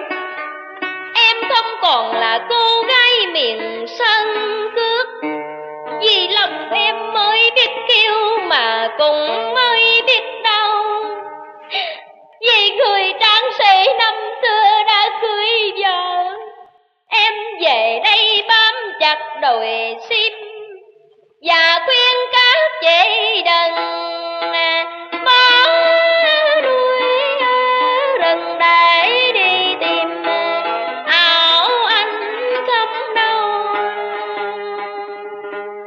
Vui say nơi thăm sâu, yên thân cánh sim đâu là tim gan tốt đau. Miền Kinh đã tạo nhiều nỗi đau lòng cho nàng xoan nữ phà ca. Thương em khiến chị ngại đời, em nghe chị nhớ những lời cùng sống nhau như năm xưa. Kìa, có bóng ai đang phi ngựa đến, giống người tráng sĩ năm xưa kìa. Phà ca, em bao nở để anh mang mối tình gian dở trở về đây chôn vùi đời qua mộng dưới áng mây ngàn. Phải chăng em có nén ngọn trào lòng bừng lên mạnh liệt như thủy triều gầm thét đi giữa trùng dương. Em bỏ trốn kinh kỳ về sống một cuộc đời sơn nữ. Phải chăng em ép tiếng nói trái tìm cho chết liệm ở trong lòng.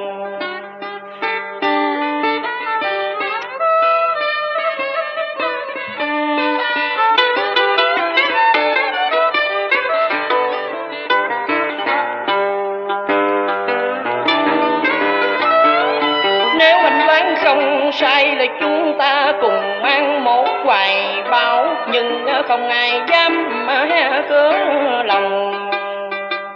Giữa đêm tân hôn lúc ngọn đèn qua Chúc chưa tắt đi hẳn trong phòng, anh vội vã sang kiếm phà ca thì hay tin em bảo về miền sơn cước. Anh mang chiếc áo cưới vượt đường dịu dở lên đây để cùng em ăn nửa trái sim, uống trùng bát nước đến ngày yên ngủ giấc nhàn đời. Lỡ làng rừng, anh hãy về đi để xây dựng vợ chồng với Ngọc Tu công nương. Anh và Ngọc Tu là 2 nạn nhân gã băng trong một gian cờ mưu lợi, làm sao anh yêu người cho được? Em không có quyền yêu một người đã có bạn trăm năm, dù lòng có rào rạc thổn thức, nhưng gian dở rồi làm sao chấp nối được người ơi. Về đi, phà cá nay là của sim đâu của xuôi bạc màu. Mong Long là người của Ngọc Tú công nương, định mệnh đã dành sẵn rồi, hãy về đi mà xây dựng hạnh phúc của gia đình. Kìa, tiếng hú của Tiêu Mai gọi tôi. Trời đất ơi, ăn ở chi mà bất nhân quá vậy? Chưa động phòng mà rồi nhảy tót lên trên này à? Cô phà ca, đây có thơ của dưỡng phụ cô đây. Cảm ơn anh. Trời ơi, cha tôi đau nặng thì làm sao tôi ở yên đây được. Em xin tạm biệt các chị lần thứ 2. Khi nào dưỡng phụ em hồi sức khỏe, em sẽ về đây với các chị nha. 10 năm lặng lẽ trôi qua cửa, Ngọc Tu công nương sống lạnh lùng. Dù thấy tình chịu chăng bất đắc, cũng sanh ra trẻ kiểu mộng cháu làm gì đó. Nè, dì cho Hùng trái này nè. Trái gì thế gì? Trái sim đấy. Ô trái sim mà sao xấu quá. Xấu hơn trái mua và trứng cao. Mà con tưởng trái sim mà toàn đỏ như trái hồng. Ai ngờ thứ trái cây quê mùa nên sần sùi sâu xa. Coi thế mà trái sim vô cùng ngon ngọt, cả nhất là hoa cài lên mái tóc xanh, đẹp hơn các hoa ở Kinh Thành. Nhưng sao con nhìn đó hoa sim sâu hơn hoa lục bình, vậy mà gì lại khen. Lời của Hùng y như lời cha của Hùng nói thuở trước vậy à? Dì thường nói cha Hùng ăn trái sim gặp gì, sao ổng không cưới gì mà cưới má con vậy? À, đó là tại... Mà thôi, cháu còn nhỏ lắm không nên hiểu chuyện của người lớn làm gì nhé. À kìa, cha Hùng lại đến kìa. Cha, chơi gì phà ca cho con trái sim nè. Con, Mộng Hùng, con vào trong chơi với mẹ con đi. Dạ. Đã 10 năm rồi, 10 năm phà ca xong cô tịch quạnh hiu, anh chưa xót chân không? Anh nên nhớ đến vợ anh là Ngọc Tú công nương, đã cùng anh dày duyên can lệ. Và nhớ Hùng con anh đừng nên đây chỉ lạnh lùng chiếu trăng. Còn em chịu đựng đã quen rồi, em đã cam số phận cuộc đời.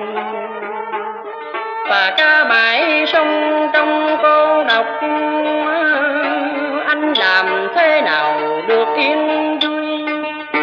Hãy quên anh cho tim rung động, tuổi em còn son trẻ xinh.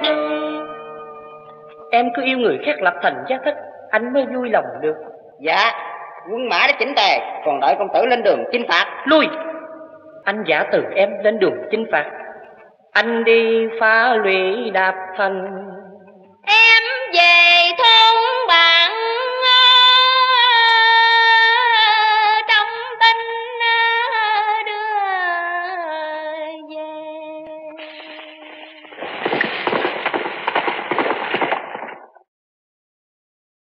Tướng quân, hãy nghe ta dặn, mau kéo quân phục gian đồi núi đợi ta dụ thằng Mộng Long vào vòng. Thì tương quân cứ xua quân tàn sát nghe chưa? Dân. Hệ Mộng Long chết, nó chết rồi thì Ngọc Tú về tay Hà Lâm này chứ về ai? Kìa, kìa quân nó ồ ạt đến, tương quân mau thi hành mật kế nghe chưa? Chính nhân. Quân sĩ, hãy mau tiếp quân.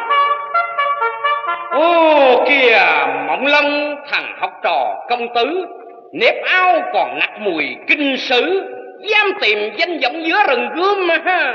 Chưa ra quân đã ra tù phản bội. À, lưỡi gươm này sẽ dạch mặt kẻ giác ta. Cứ so gươm liền. Dù cho mày có chảy đường trời. Tướng sĩ, dạ, mau truy nã. Bắn nó. Trời ơi, Hà Lâm phục quân giết ta. Tiêu Mai đâu? Tiêu Mai, đem ta về nhà của phà ca cho mau đi. Mộng Long rằng, trời ơi, Mộng Long. Phà ca em, đừng khóc để nhục chi Hùng tướng sĩ. Phà ca, ai cho phép người đến cạnh chồng ta chứ? Ngọc Tu, anh gian em đừng nặng nhẹ phà ca nhé. Xin phép với lệnh bào cho tôi săn sóc một viên thương. Câm ngay, đồ rừng núi hôi hăm, gần bên tao còn dám muôn những lời ân tình. Bấy lâu tao khổ đau vì mày đây mà chồng tao đành phụ tình duyên. Ngọc Tu đừng mang chửi sơn nữ, nàng cùng ta trọn sự. Tôi gian bà thương tình cho tôi săn sóc chiến thương này. Tao không muốn thấy mặt mày ở đây nữa. Người mang rợ hãy trở về nó mang rợ. Đi, mau lên. Trời ơi, Ngọc Tu giết tôi. Đi mau, không tao đồn đãi cho thiên hạ biết rằng mày đã cướp chồng tao, biết chưa? Dân, tôi xin dâng lời bà. Không phải vì khuất phục, nhưng vì hạnh phúc của lệnh bà và vì sanh mạng của Mộng Long đang quằn quại trên vùng máu đau. Tôi sẽ về nơi mang di mọi đỡ mưa.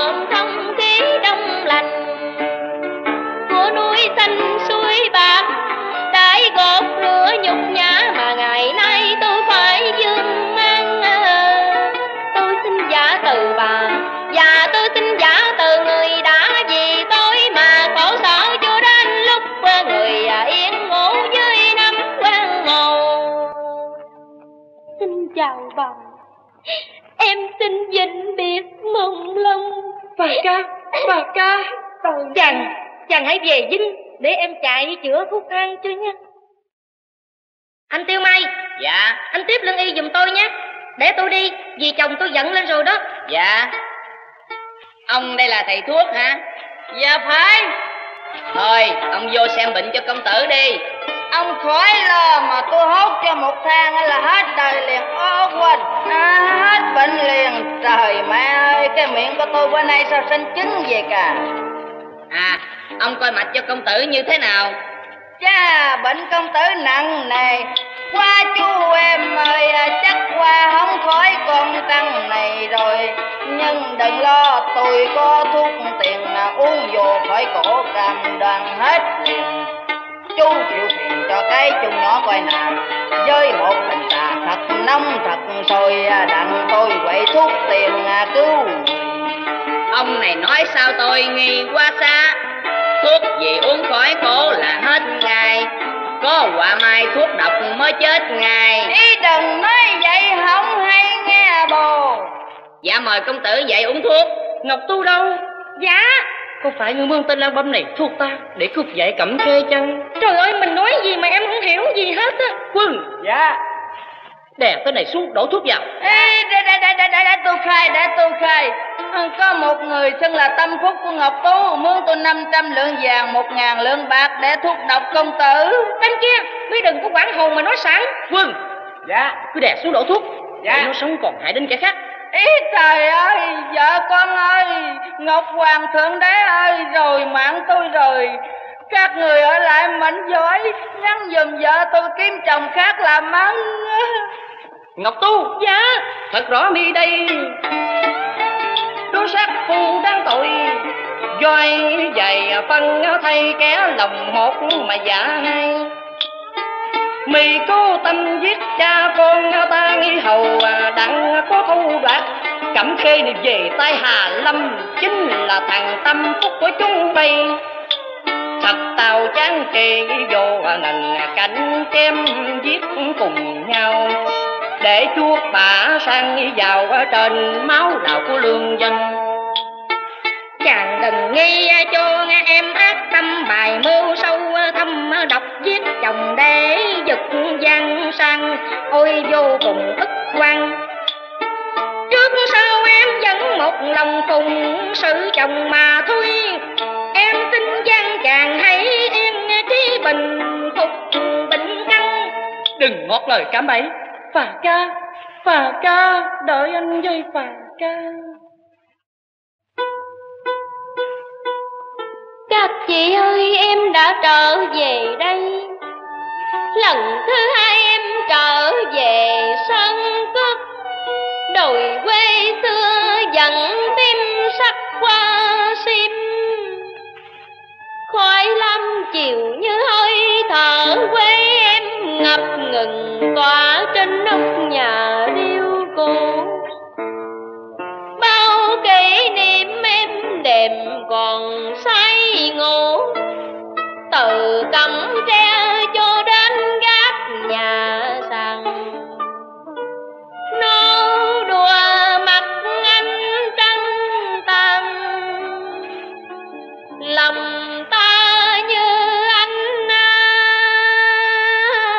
trăng vàng phiêu diêu.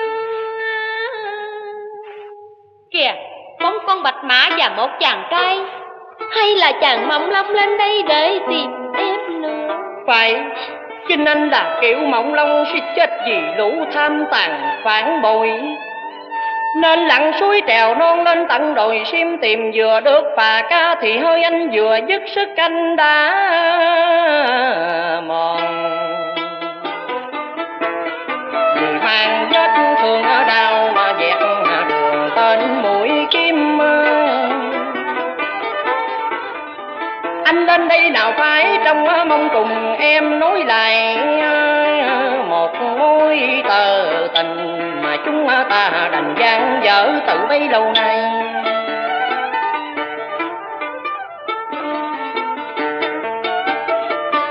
Anh chỉ lo cho lũ xoay đến đây giết hại Phà Ca.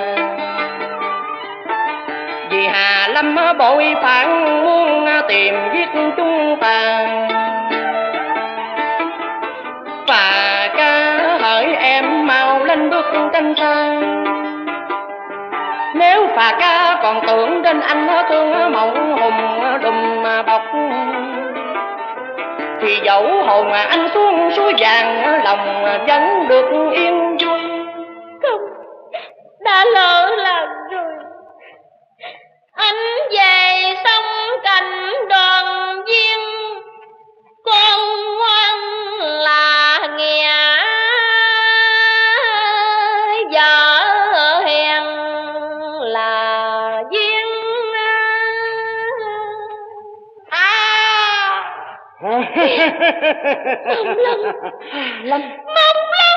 Hà Lâm băng len ta. Trời ơi, trời ơi, Mộng Lâm.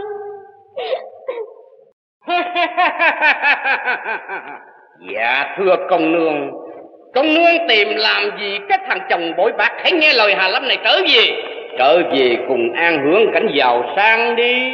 Không, Tiêu Mai, hãy dẫn tôi đi tìm chàng.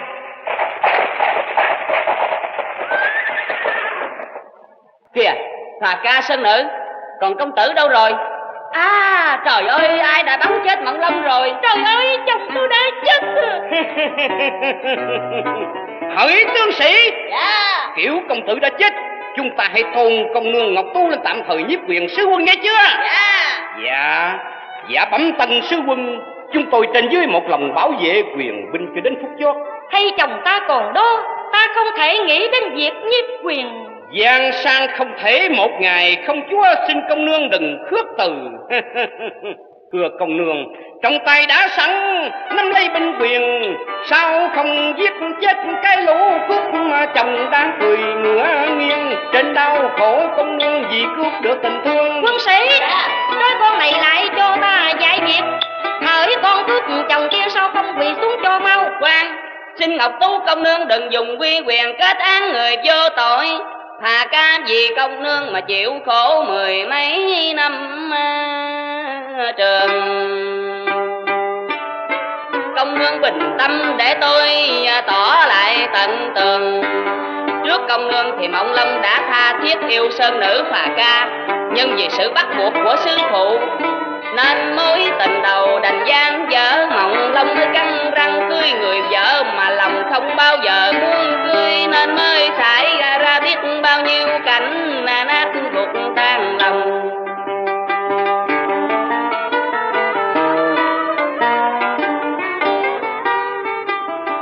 Như thế chính ta là kẻ đến sau à.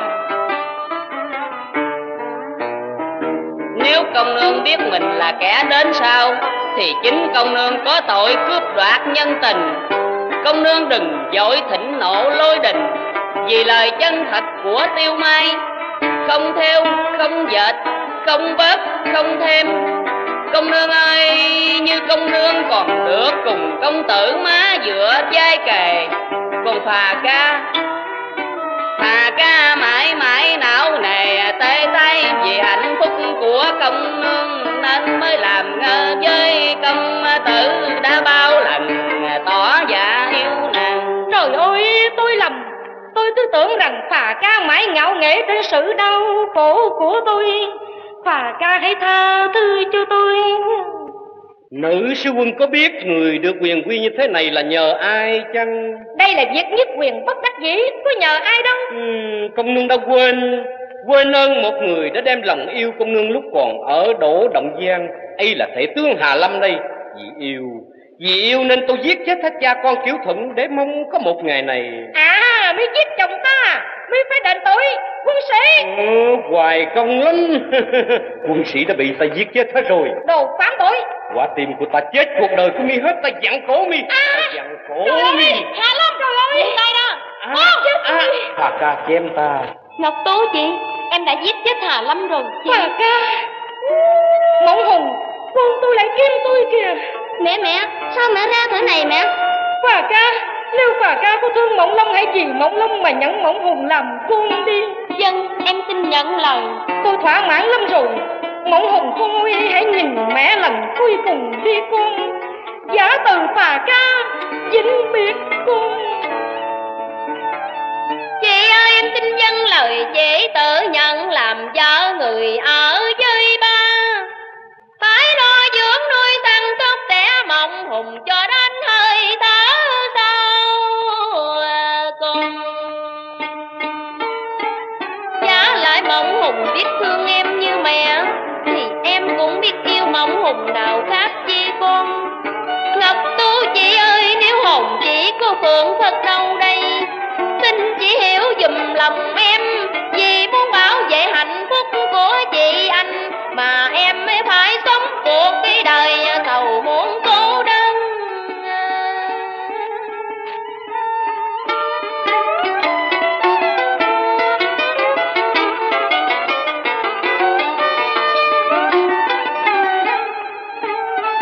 Mộng Hùng hãy ném vào quyệt cha mẹ nắm đất vàng, chích vào hai dành khăn tan đắng, rồi theo mẹ về kinh đi làm dâu cho nhà họ Kiều. Kiều cưới là đồi xiêm đầy qua tim, xác pháo du phi là xác những chiếc lá vàng. Tấn Lan là hình ảnh đã ghi sâu trong mi tâm mi não, còn Tấn Nương là một cái người vợ không biết bao giờ cưới từ khâu ban đầu. Mộng Hùng hãy theo mẹ về kinh đi con. Xa rồi đôi cô, xa rồi bóng khăn tan trắng qua rồi về kinh.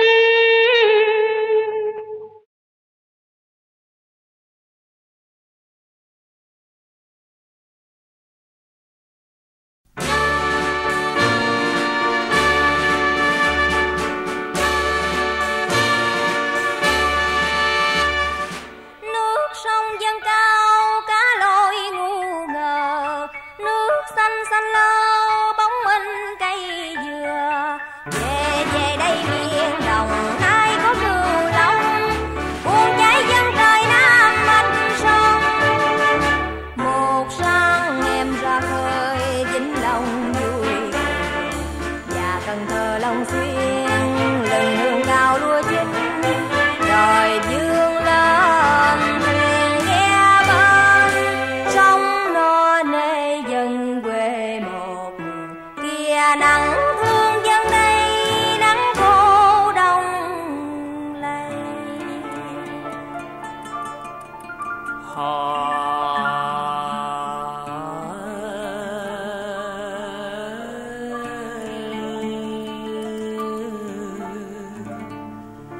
Trẻ trẻ bệnh sao cho dày ngăn ngang sông Mỹ.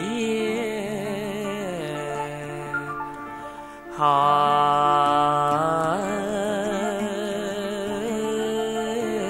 có ngày gặp em.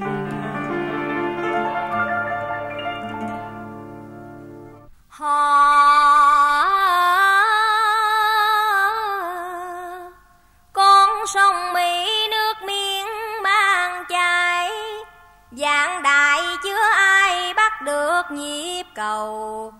Để em tay lái tay chèo, nối liền hai bên rước đưa bao người.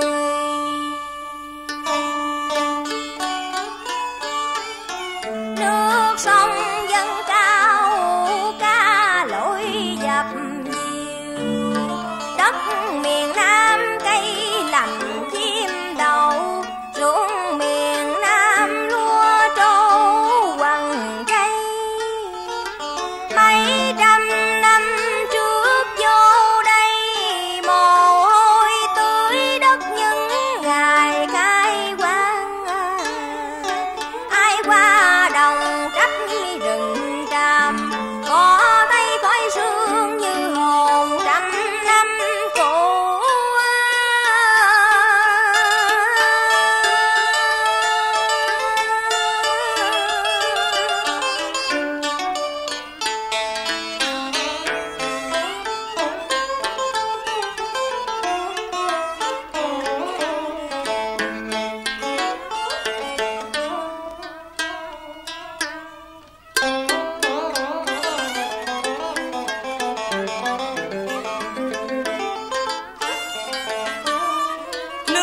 sông Cửu Long như chính dòng máu thấm ban phù sa bồi đắp ruộng đồng.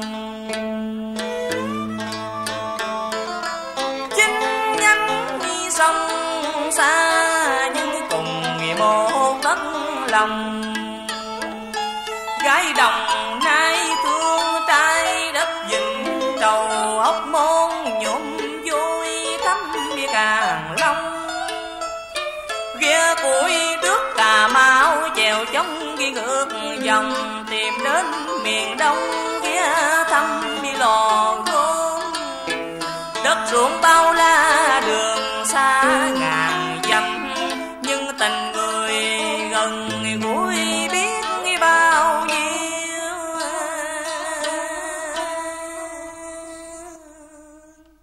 Ruộng ai thì nay đắp bờ duyên xa ngàn dặm đây giờ gặp đây. Trai miền Đông gái miền Tây gặp nhau giây lát mà nên câu vợ chồng.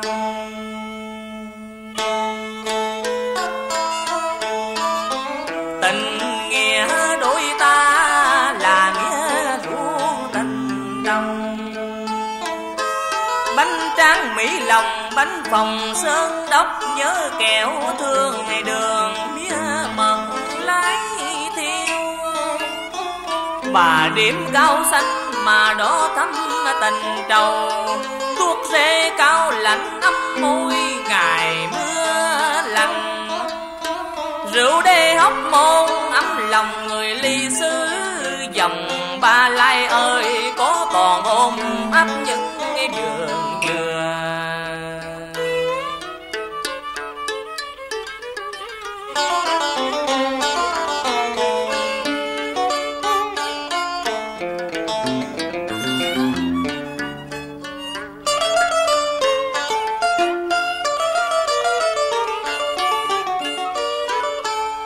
Chiều thả xuồng suối dòng nước Đồng Nai, nghe nhớ thương dài về miền sông Hầu.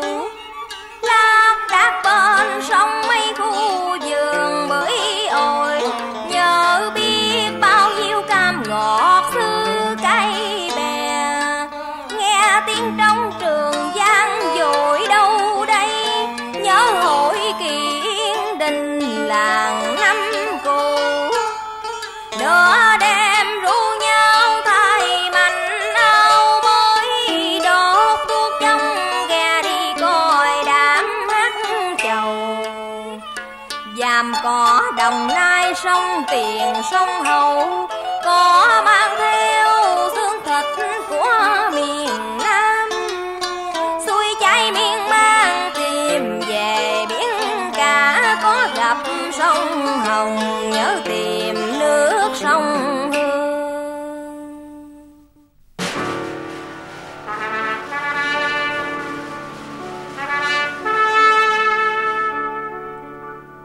Ba chị em là ba miền, nhưng tình thương đem nối liền. Gặp nhau trên trời biển Đông thánh duyên hẹn nhau. Ba qua sông là bốn phương trời, gian dội tiếng tranh đấu bao người, cho quê hương ấm no muôn đời. Giờ đây bao tâm tư rộn ràng như câu thơ, Hồi trùng dương tay tay siết chặt cung mơ. dừng mùa vinh quang qua đời từ